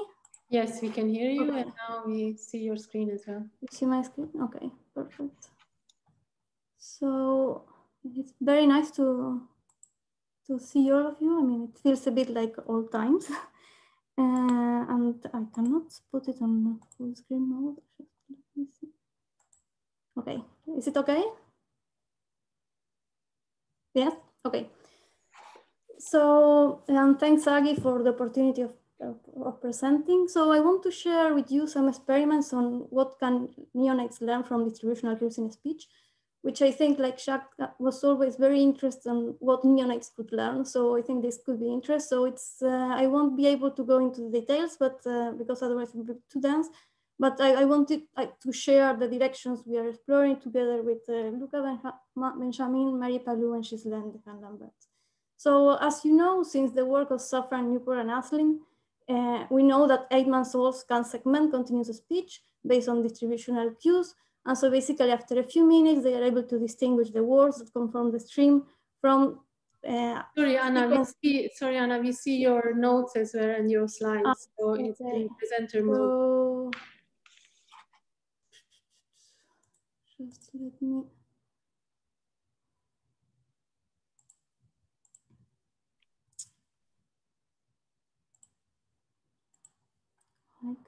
Sorry, I cannot see the. I will do this. So is it okay? Yes, now we see only the slide. Yeah, okay. So we know that they can extract the words, and this has been extended across different domains and also different species. So statistical learning seems to refer to a very general capacity of extracting distributional properties from the sensory input. So this leaves actually a lot of questions to answer, from like which information is actually computed and what is later encoded, like if there are some like biological biases that were affect which statistical properties are extracted, or how this could be influenced by previous experience, and ultimately how this is implemented in the brain. And we need to understand this question. I mean, to be able to understand the role of statistical learning in different aspects of cognition, we need to understand these questions across domains, across species, and across development. And so in particular here, I will focus on speech and on neonates. And I think this is an interesting point, because neonates have very limited experience, or at least different experience before being born and when they are born. And moreover, their brains are still immature. So we could wonder how this is implemented in the neonatal brain and whether there are changes across development. And so what we know about the statistical learning at birth. So there are different experiments, behavior and using EEG, showing actually that neonates are sensitive to distributional cues. And these experiments show differential responses during the learning period. And during my PhD, we did another experiment using NIRS, in which we showed that not only neonates are sensitive to distributional cues, but they can actually extract the words conforming the stream and remember them at least for a few minutes. And actually, Jacques was kind of so-so with these results. And I think, but basically it was because he would ask, okay, but what does it tell to us this? And I think the main point was we were not maybe answering too much the previous questions I was referring before. And this is partially what we are trying to do now. So we have more questions than answers, but we are trying.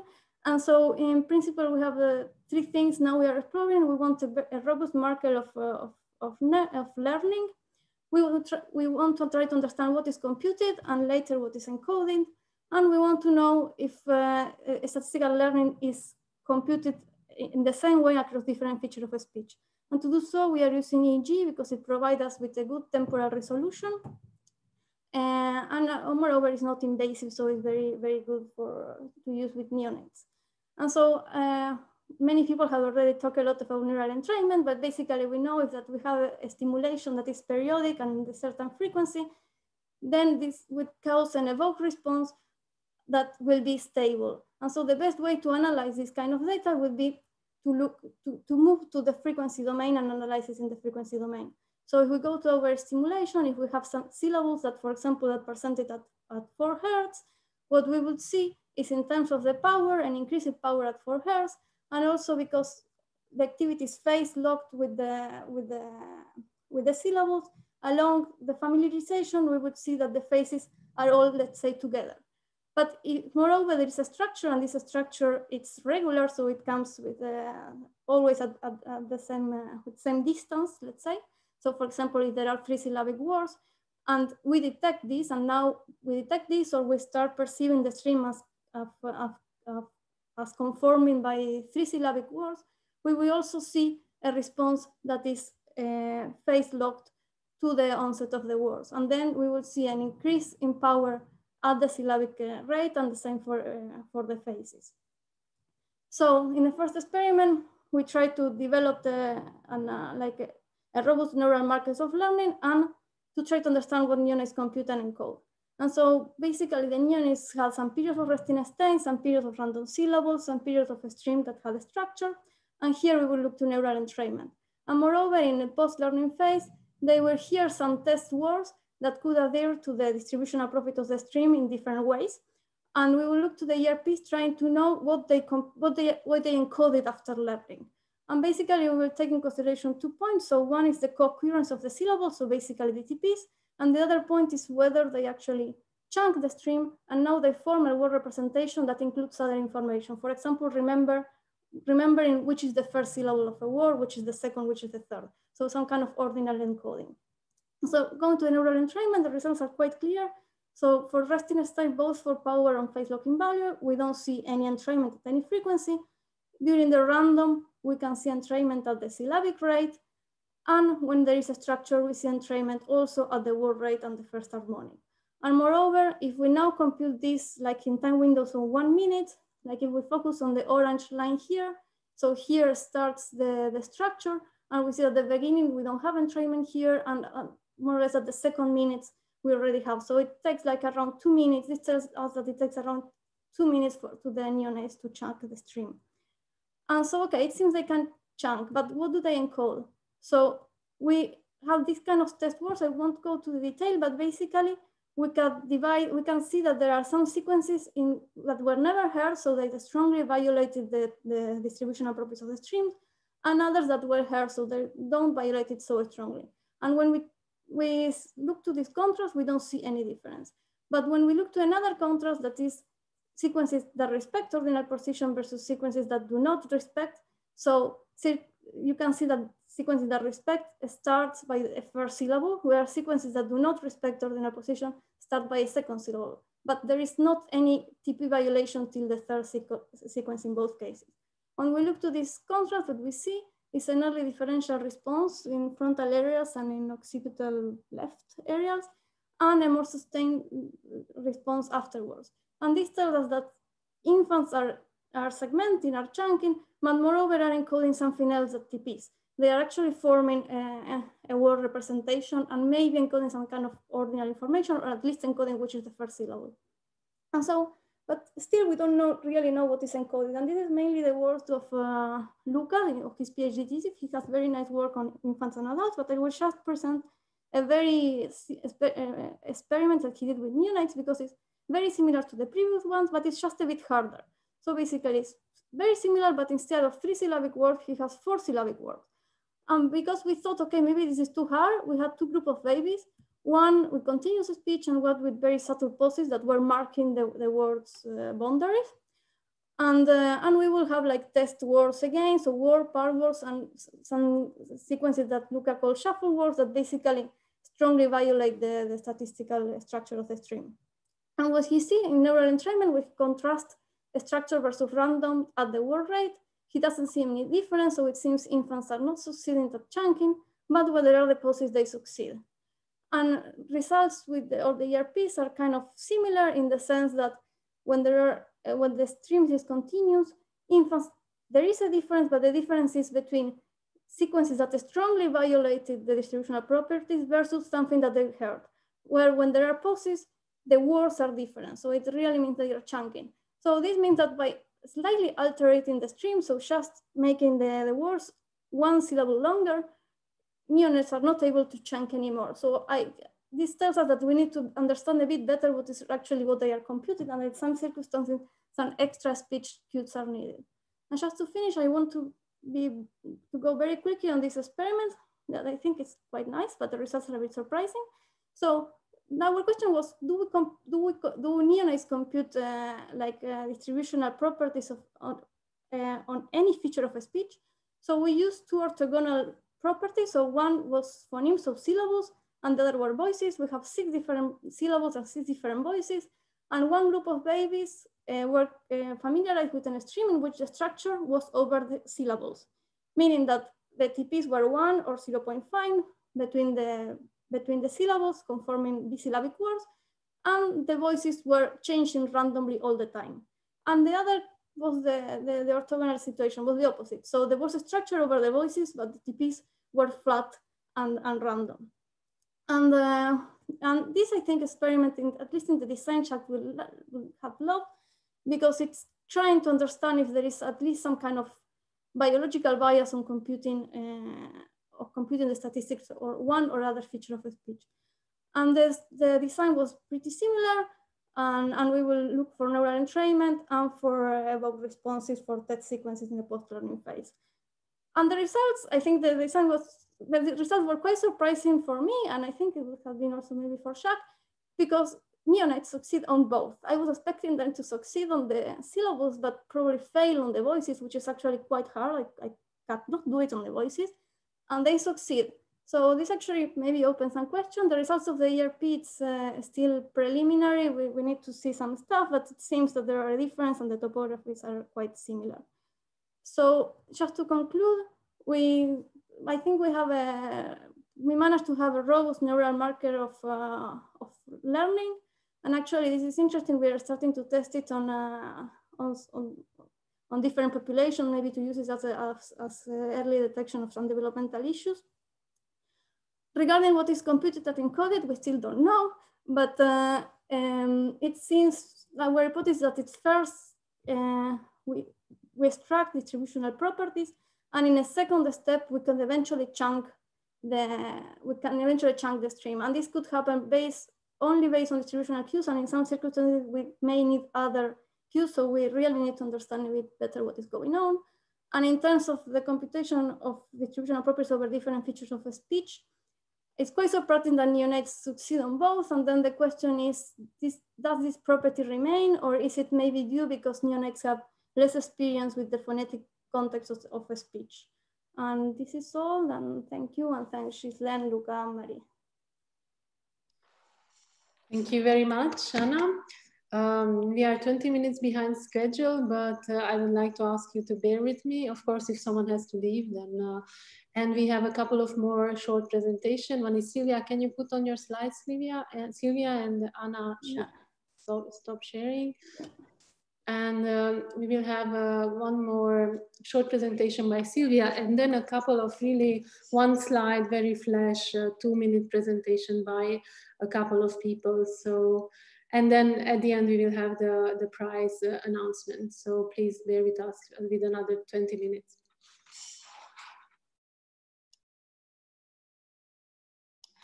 Silvia, are you there?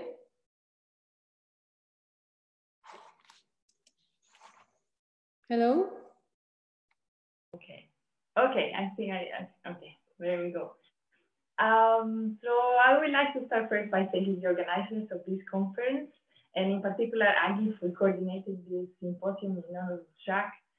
Of course, I also have many reasons to be thankful to Jacques. I think his mentorship was really meaningful to many students, including those like me, who arrived to his lab from sort of atypical background, and in spite of that, felt really welcome from the very beginning. So thank you in that sense. I would like to start also this presentation by remembering particularly his special style for setting up scientific discussions, and he usually prefers to do that in informal context. Usually it was in the lab. Sylvia, we cannot see you. Can you switch on your camera maybe? Oh, sorry, I don't know why. Okay. Yes, there we go. Sorry. So yeah, so he usually would like to offer us, say, a cup of his favorite tea, like Japanese tea. This is something he usually really likes. Or even more often, having a big dinner table for all of us in his house. Jacques was very generous, and I think he left us in heritage not only, of course, the knowledge of good wines and great food, French cheeses, but also this strong feeling of being part of a big family somehow, which I used to and continue appreciating. So just short personal note on that. Now with the presentation, I have decided to play safe and present a work that I know Jacques liked, or at least he didn't disapprove at the time, since I actually started it years ago when I was PhD student at CISA. And this is Jacques, the day of my PhD defense, actually.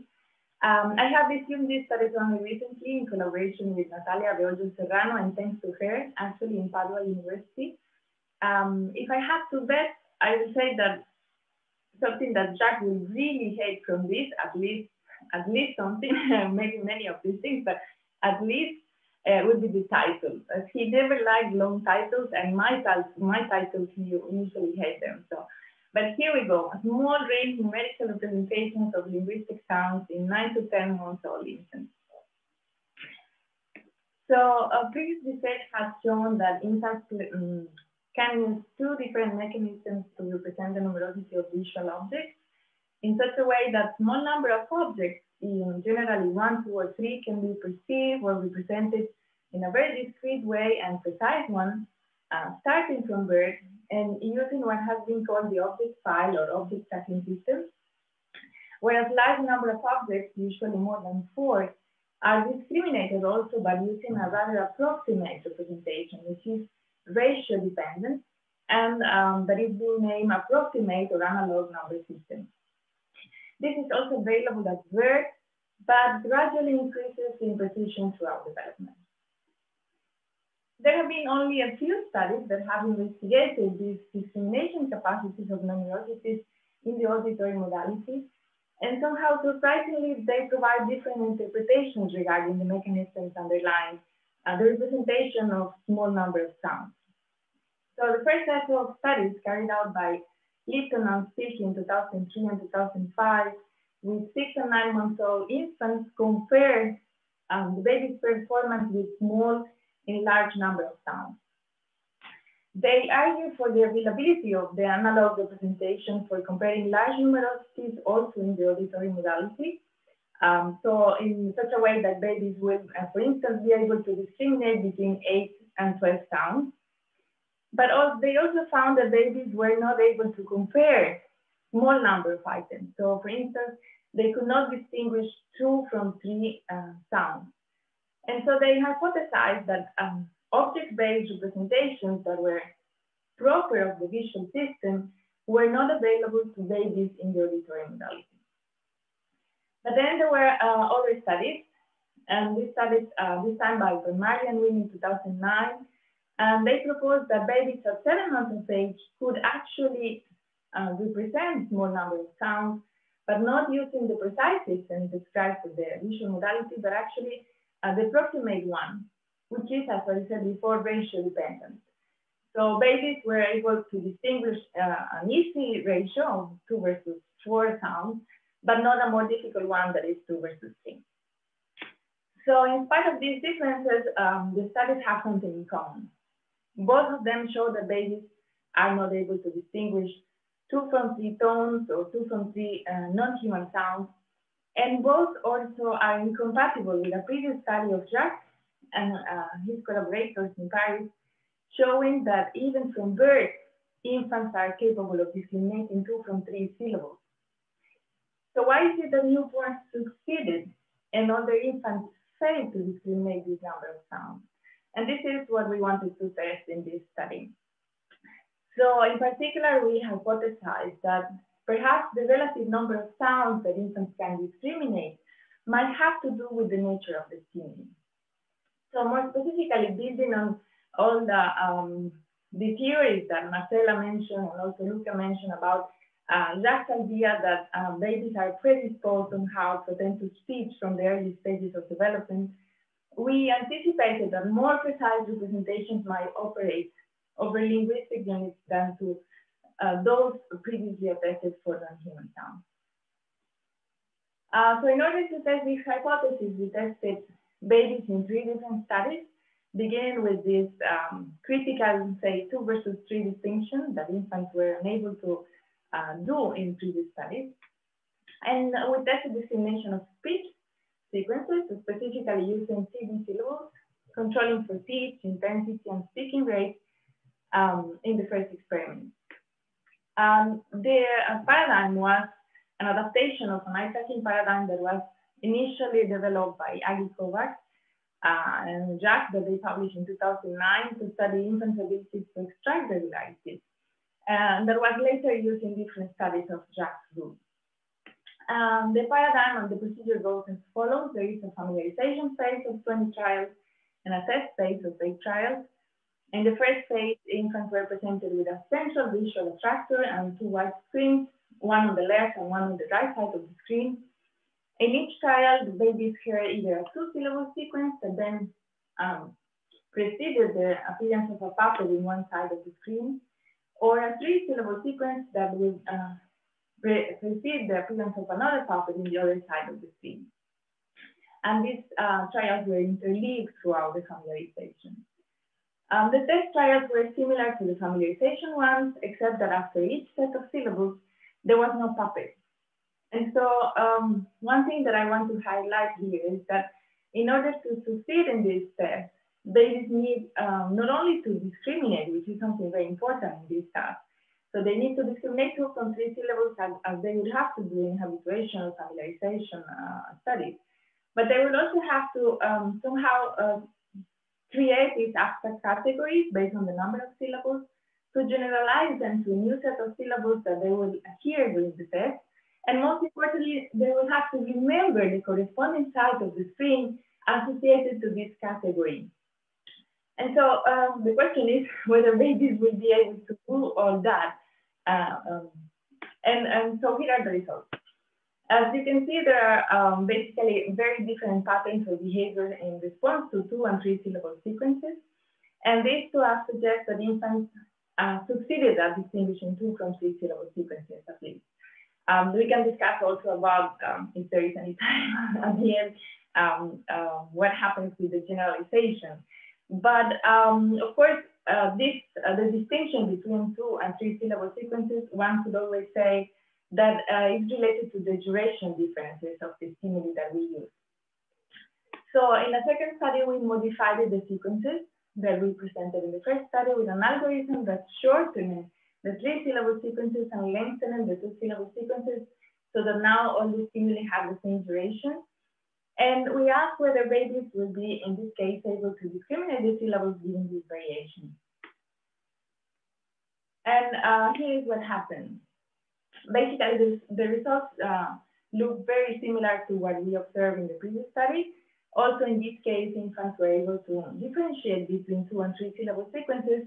And so we think that duration is not the only cue that infants are using to discriminate between these 2 sets in this task.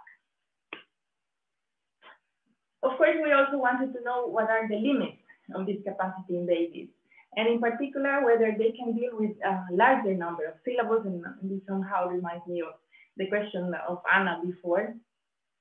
In particular, we wanted to see if they can somehow deal with more than 3 syllables, which is the limit that has been described for the object tracking system in the visual domain.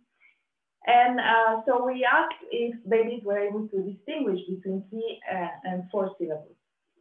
And in this case, however, the results do not provide evidence that infants are able to do this distinction or to generalize. So this suggests a limitation that is similar to what has been observed in the visual modality. Okay, so to summarize, this studies show that 9 to 10 months olds do discriminate small number of auditory objects, in particular 2 versus 3, but only if they are instantiated over syllables. And of course, together with previous studies, the whole picture suggests that the relative number of sounds that infants can discriminate may vary depending on the nature of the stimuli, as infants precisely represent numerosity over linguistic units, or at least this representation appears more precise than what has been described with non-speech sounds. So with that, I thank you for your attention and also the founders of the project. Thank you very much, Sylvia. Now we have the very short a couple of very short 3-minute flash talks, and the first one is Judith. Can you share your screen, please?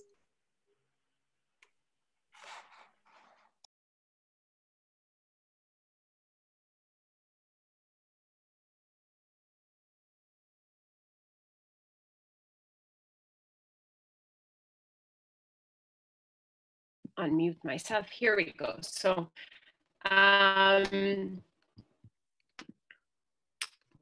okay. So again, the task was to talk about something that Jacques would disapprove of, a study where I think he would strongly disapprove of the premises or the initial hypothesis, but hopefully he would actually like the results. And so this is a question, or this is a study trying to answer a question about the role of prenatal experience. So actually now you see where my question to Marcella before was coming from. And so a hypothesis that I have is that prenatal experience, so precisely this very filtered prosodic-like experience that babies have, might actually play an important role in language development. So I think many of us have heard Jacques talk about this, and he had a very strong position to argue that experience with language really starts after birth. And so he would talk about how he had these intrauterine recordings made in the 70s or the 80s, where all you can hear, or all that potentially the baby could hear, was the mother's digestive noises and heartbeat and all noise and essentially very little language. And so he would very strongly dismiss any claim about, or most claims about prenatal learning, except for maybe something very vague, something very general, but nothing really crucial. And of course, there are now, since then, there have been many studies showing that newborns seem to know, or so have learned, things that they heard prenatally. And of course, we also know that potentially the technology available at the time for intrauterine recordings might not have been that great.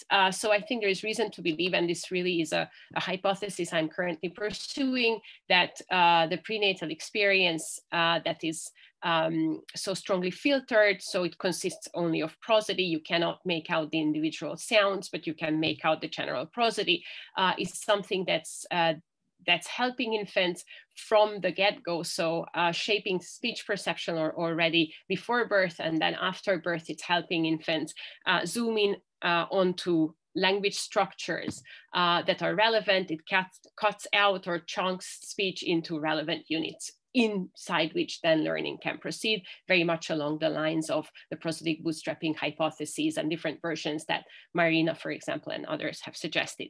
So we are looking into this in different ways. The preliminary results I would like to share today do not directly address the prenatal issue yet, but I do think that they are maybe results that Jacques would have appreciated. So what we did in this particular study was to look at how, very simply, how newborn infants respond to sentences in 3 different languages. French, we played them sentences, infant-directed sentences in French, which was these infants' native language. So this is the language they heard prenatally. We also chose Spanish, which was an unfamiliar language, but rhythmically similar to French. And we also presented English to them, which was an unfamiliar language, but it was rhythmically different from the native language. And so we just recorded infants' EEG responses, as you can see here. And so the way we were looking at this is by looking at neural oscillations, because the hypothesis is that prenatal experience being mostly low frequency, so prosodic information, this might particularly impact those neural oscillations like delta and theta that are slow, so delta being between 1 to 3 hertz or theta between 4 and 8 hertz, that are prosodic or that could carry or encode prosodic information. And so this is very preliminary, but what we can see here is that we find, this is the theta band, so from 4 to 8 hertz, what we find is a strong response to French and Spanish, so high power, in particular in the 4-5 hertz band, which is the typical syllabic modulation of these languages, French and Spanish. Whereas in the same band for English, we don't have much of a response. So I think the reason this is interesting, and the reason why Jacques might like this in particular, is of course, this seems to be corresponding to or might serve the neural basis of the rhythmic discrimination of languages that of course constitutes a central, more constituted at a certain time a central part of Jacques' work. We are still working to find out whether this is really an impact of prenatal experience. So it could be the case that French and Spanish are responded to so strongly because of these infants' experience with French prenatally. Or it could be the case that even say English exposed, prenatally English exposed infants respond in a similar way, because this is actually a response, a universal response to the acoustic structure of the stimuli. So this is still being investigated. But all in all, this is a project or a sort of line of investigation in which I would like to address prenatal experience, and maybe a related question that Jacques has really been interested in for a long time, namely the basic unit of speech perception at birth or in very young infants, and in particular whether prosodic units such as syllables carry an important role or have an important role in this. Thank you. Thank you very much, Judith. Now we move on to Juan Ma's presentation. Can you share your screen, please?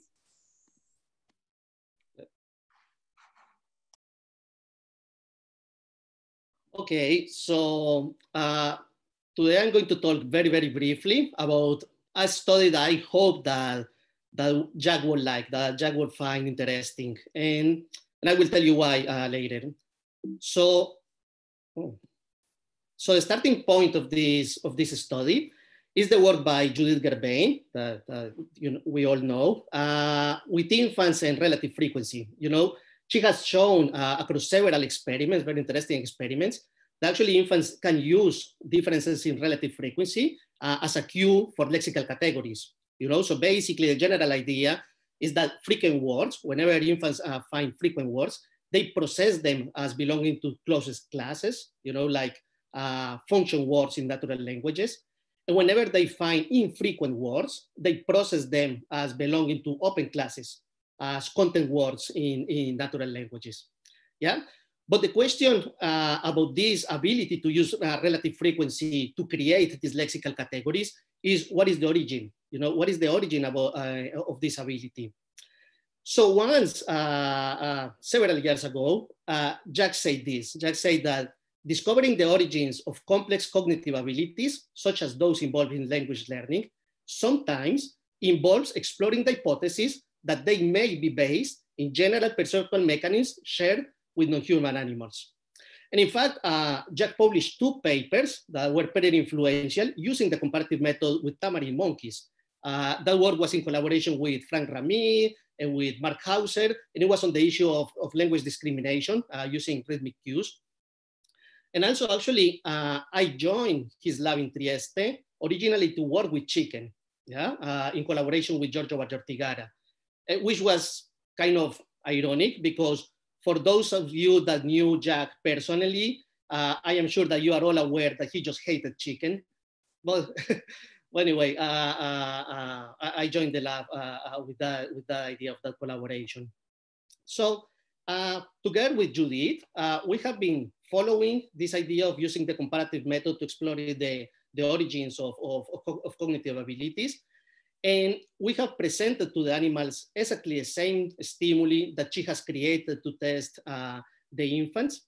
And just because this is a flash presentation, just let me tell you that what we have found so far is that in fact, the animals, the rats, are pretty sensitive to frequency, yes? So they are very efficient at tracking frequency. So in that respect, they have the same sensibilities as human infants, yes? But contrary to infants, they do not use this frequency information to categorize novel items, yes? Because the work by Judith and her collaborators has shown that they use frequency information to categorize novel items in terms of lexical categories, yeah? So we believe that this series of experiments demonstrate that we humans share with non-human animals similar perceptual sensitivities, but these similar perceptual sensitivities lead or produce different representations, different knowledge structures across different species. And there are two reasons why I think that Jacques will like these kind of studies. The first one is because, again, as I say in the beginning, he was interested in the comparative method. He thought that by studying animals, you could give some information about what were the origins of cognitive abilities that humans possess. And second, because this work is just an example of several examples of work that has emerged as collaboration of researchers that work together in his lab. And I think it is a merit of Jacques that the way that he organizes his lab allowed for the creation of like really long-term friendships. Yes, a lot of people became very good friends by working in his lab, and also hopefully productive scientific collaborations. So thank you so much for all of you, and thank you so much to Jacques. Thank you very much. We now switch to Jean-Remy. Can you, can you stop sharing? And Jean-Remy, can you start sharing?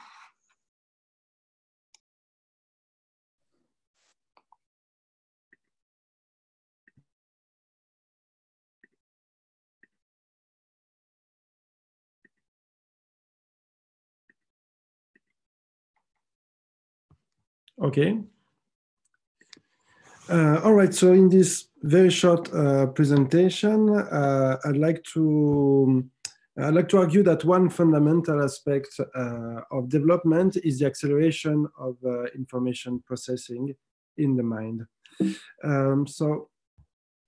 First, I'd like to start with a historical example to show why speed of diffusion of information is important. Until the 15th century, books were copied manually by monks, and therefore books were expensive, and their diffusion was very limited, in fact limited to a small elite. So knowledge was spreading slowly. Then 1450 came Gutenberg, inventing the mobile type printing press.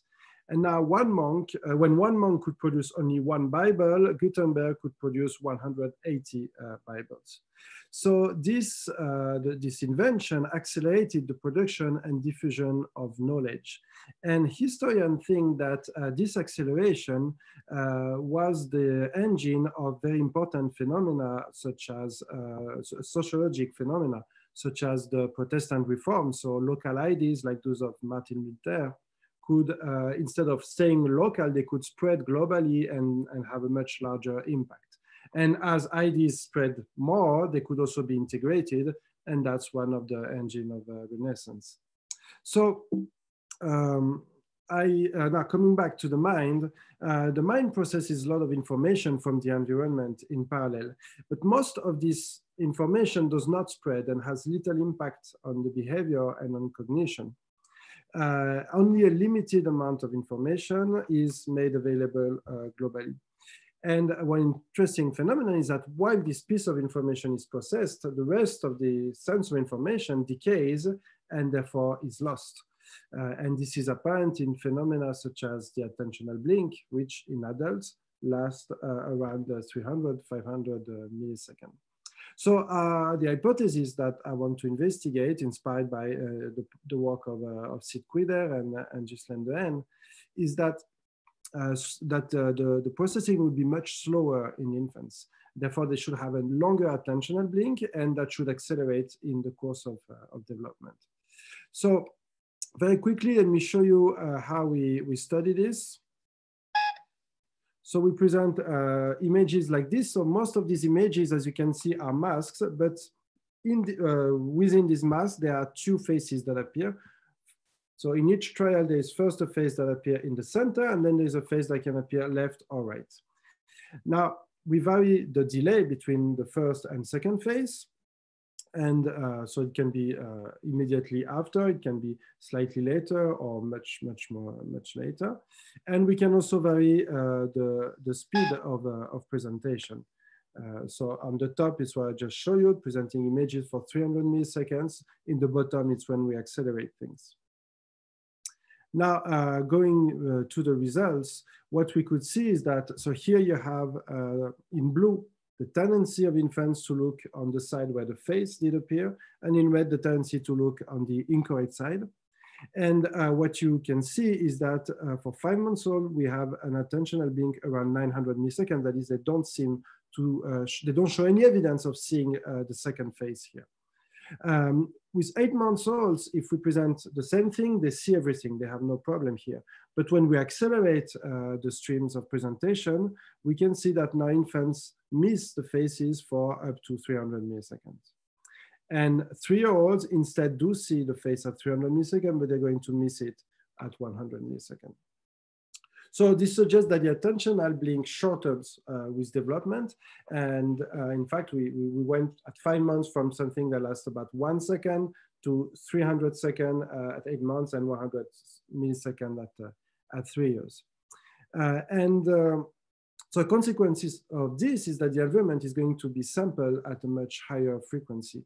And just like the acceleration of the spread of knowledge due to the press, this acceleration can also have a huge impact on infants' cognition. Less information is lost, more information can have impact on cognition and behavior, and more information can be integrated. So now, would have Jacques liked this idea? I have unfortunately no way of knowing. I think he would have liked it, but for sure he would have thought about it. And if I was unlucky, he would have said, let's think more, just as I used to say to Aggie. And to me, let's think more meant that it's not ready. And this is probably not going to end up with an experimental project. But if I was lucky, then he would say something like, why don't you present this to the group? And that's, I guess, one great lesson for me is that, you know, sharing your ideas with very critical but yet supportive group of people is the way to make them better. Thank you. Thank you very much, Jeremy. Now we have arrived to the last planned short contribution by Tom. Jeremy, can you stop sharing? And yes. Tom, the floor is yours. Afterwards, we will announce the prize, and then we will have time for other contributions as well. If someone wishes to share some thoughts or ask questions, then those of us who want to stay would stay, and we can continue. So, Tom. I think I'm still locked. No, we can hear you. You can hear me? Oh, my mic doesn't show that. Okay. So like the... Sorry, now we cannot. Now you can hear me or not? Now we can again. I said is, like many of you I met, Jacques, you cannot hear me. We can. Well, now I start again. like many of you, I met Jacques when I was a young graduate student. In fact, I think I was his first student.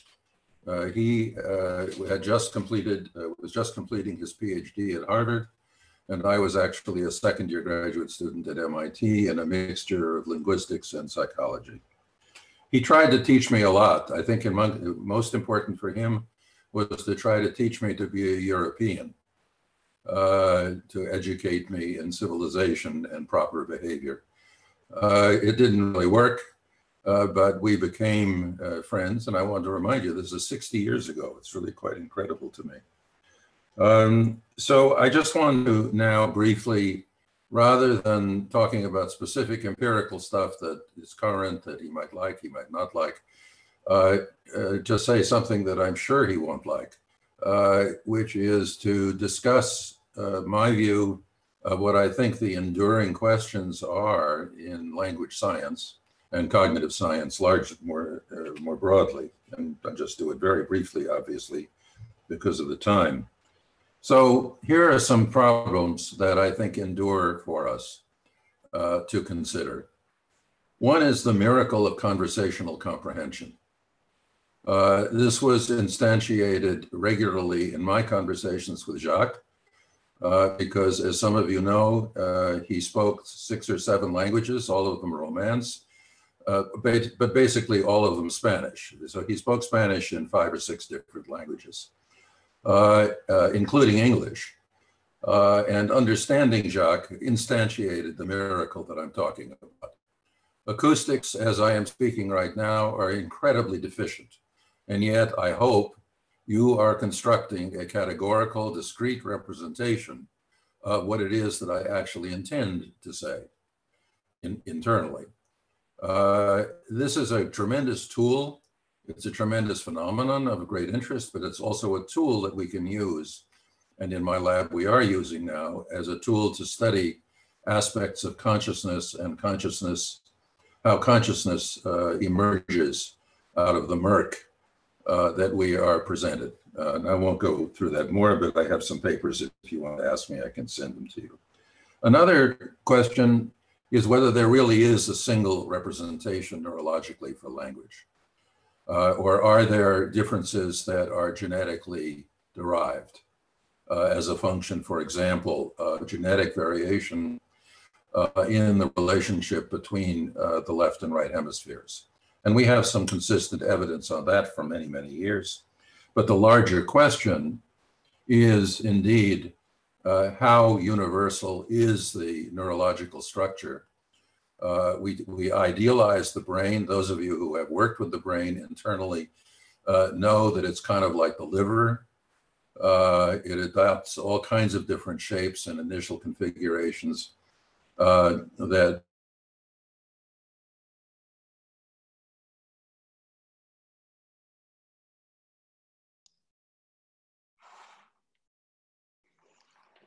I think we have lost you, Tom. Hello?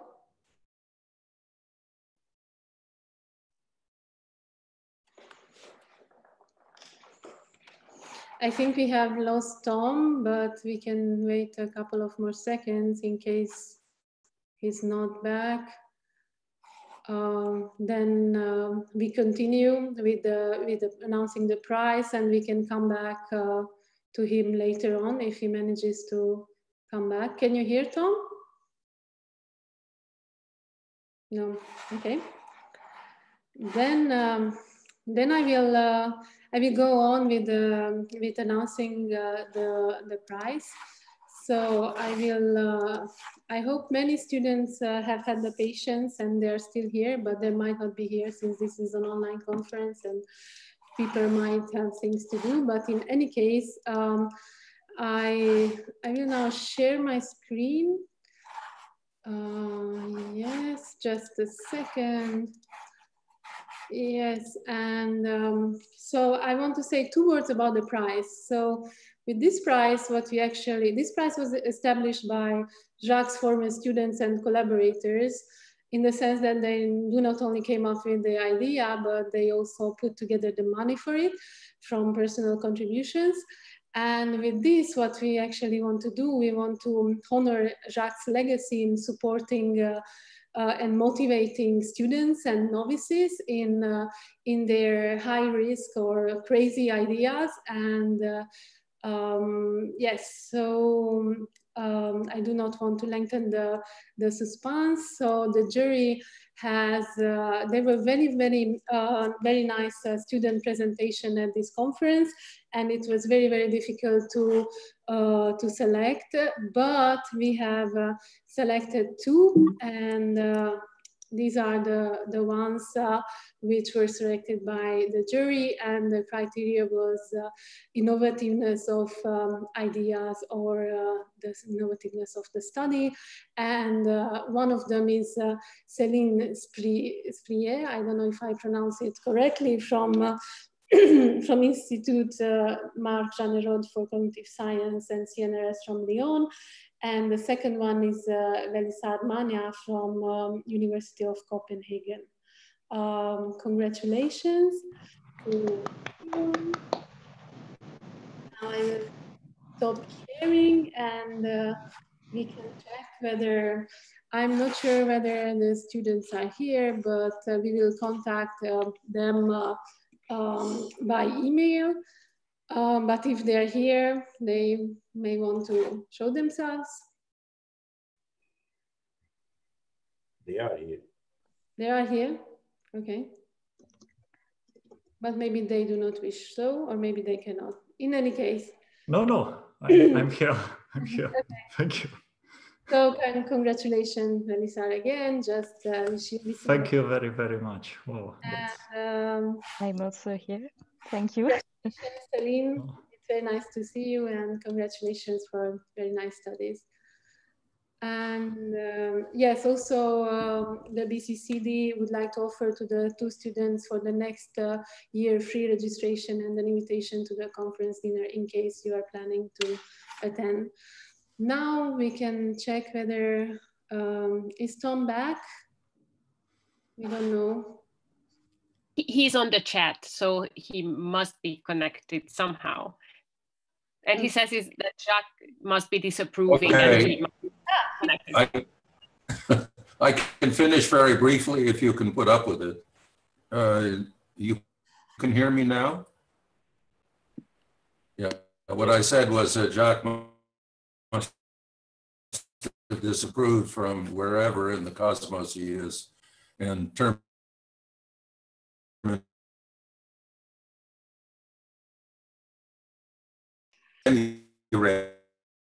we cannot hear you, so the connection. To finish the point I was making, which are for people like us. What? Can you understand me or not? No, we cannot. Can you switch off your video maybe and just have the voice? Okay, try that. Is that better? Wait, is that better? It won't turn off. Okay. Now it's good. Can you turn off my video? I can't turn it off. It won't turn off. There we are. So can you hear me now? Yes. Okay, well, I'll just finish up briefly. I share the web connection here with a number of family members who are very eager to get on.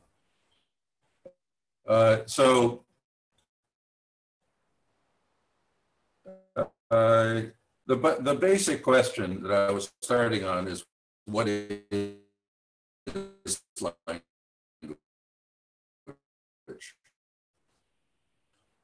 And a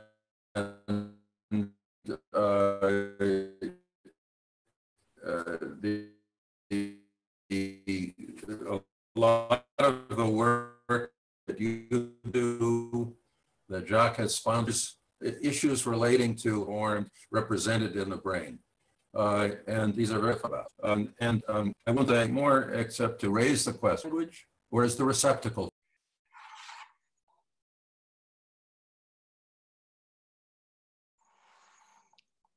It seems we have lost him. Can you hear us, Tom? But in any case, until we are waiting for Tom, we can come back to him in a second. So if someone from the audience would like to add some thoughts or share some ideas, it would be great. Or if you have questions or comments of any kind.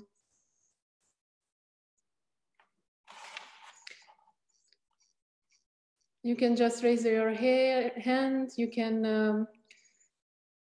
You can write in the chat, or you can. I guess we can unmute all of you, and then you can just start talking. But maybe just raise your hand. Tommy's in the chat.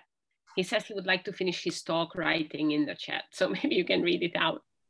Can I very briefly jot in and say that if Thomas Beaver wants to record his talk, I can edit it together with the entire workshop, and then he doesn't have to type all that much. So that's a possibility. And then you can't have it now, but when I post the workshop to the Slack channel, it's going to be there. So that's one thing I can do.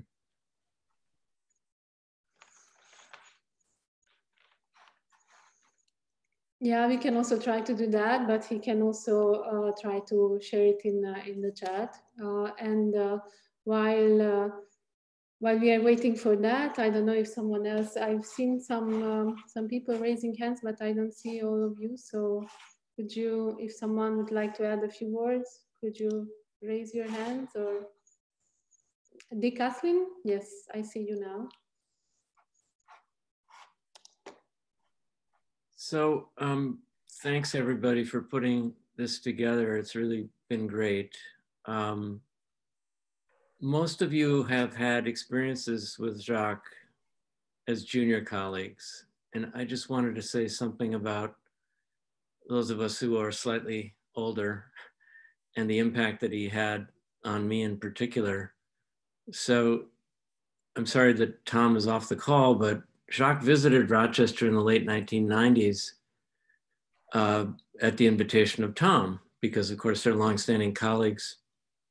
And during that visit, Jacques, who I had met once before at a conference in France, approached me about joining with him in the McDonald, what eventuated into the McDonald Foundation project that went on for about 7 or 8 years.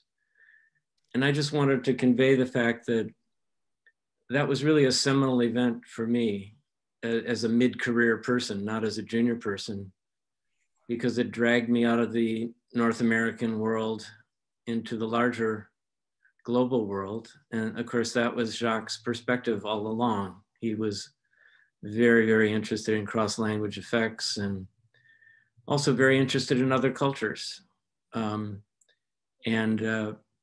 It was really, really one of the most important events in my intellectual career to not only travel the world with Jacques, and I have lots of funny stories about traveling the world with Jacques, losing his wallet in the Tokyo train station and other things like that.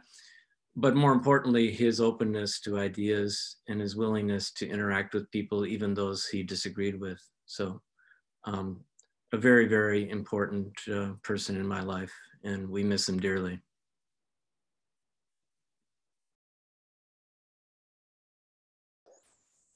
Thank you very much for the very nice words, Nick. Anyone else would like to add a couple of words, share thoughts?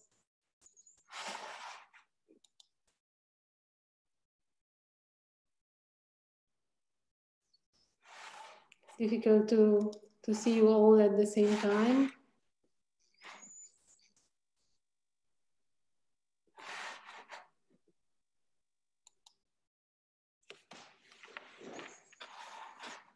Yes, Judy? You hear me? Yes. Well, I just wanted to express that being a historically directly related species of students of Tom Bever and Dick Kathleen later, and meeting Jacques first through Tom in New York, Well, first of all, I'm very sorry that I cannot find out finally what is the real disagreement between these two great friends like Tom and Jacques. And I would urge Tom to run in a couple of paragraphs or make a video presentation that we will share at a later occasion in the conference, so that because this is kind of very sad that we couldn't hear him talk. The other thing is that my greatest experience with Jacques, if I can add an anecdote, is to open up my eyes to the variety of experience of serial input was when I arrived one day earlier to an infant methodology conference that Dick and Gerge and Jacques had organized in Siena, and he was already there, and he took me to visit all the restaurants in Siena to choose the right one. And he was always saying that these Americans, they don't understand it. They don't understand it. We have to go to the right ones. And I have never had such a beautiful experience spending a whole day with Jacques, a connoisseur of enormous, not only scientific, but bohemian and worldwide quality. I followed that line. I followed that line in all my life. So I'm very grateful for him, and I miss him very much. Thank you, Judy. Are there anyone else? Maybe, I don't know if Dick would like to comment on this, or I should. That just a practical note that so Tom has written on the chat saying that he's actually writing up his position in a paper that he's contributing, because actually Cognition is putting out a special issue, and so Dick, Marina, Dick, and Cutler and myself are editing this, and many of you have been invited to contribute. So there is going to be, I don't know, Dick, when, or Marina, but maybe in 5, 6 months, 3 months, if you're lucky. Yeah, there's going to be a special issue in honor of Jacques. And so you can also read Tom's position, and hopefully he will also record the video anyways. That's great. Any other thoughts or to share?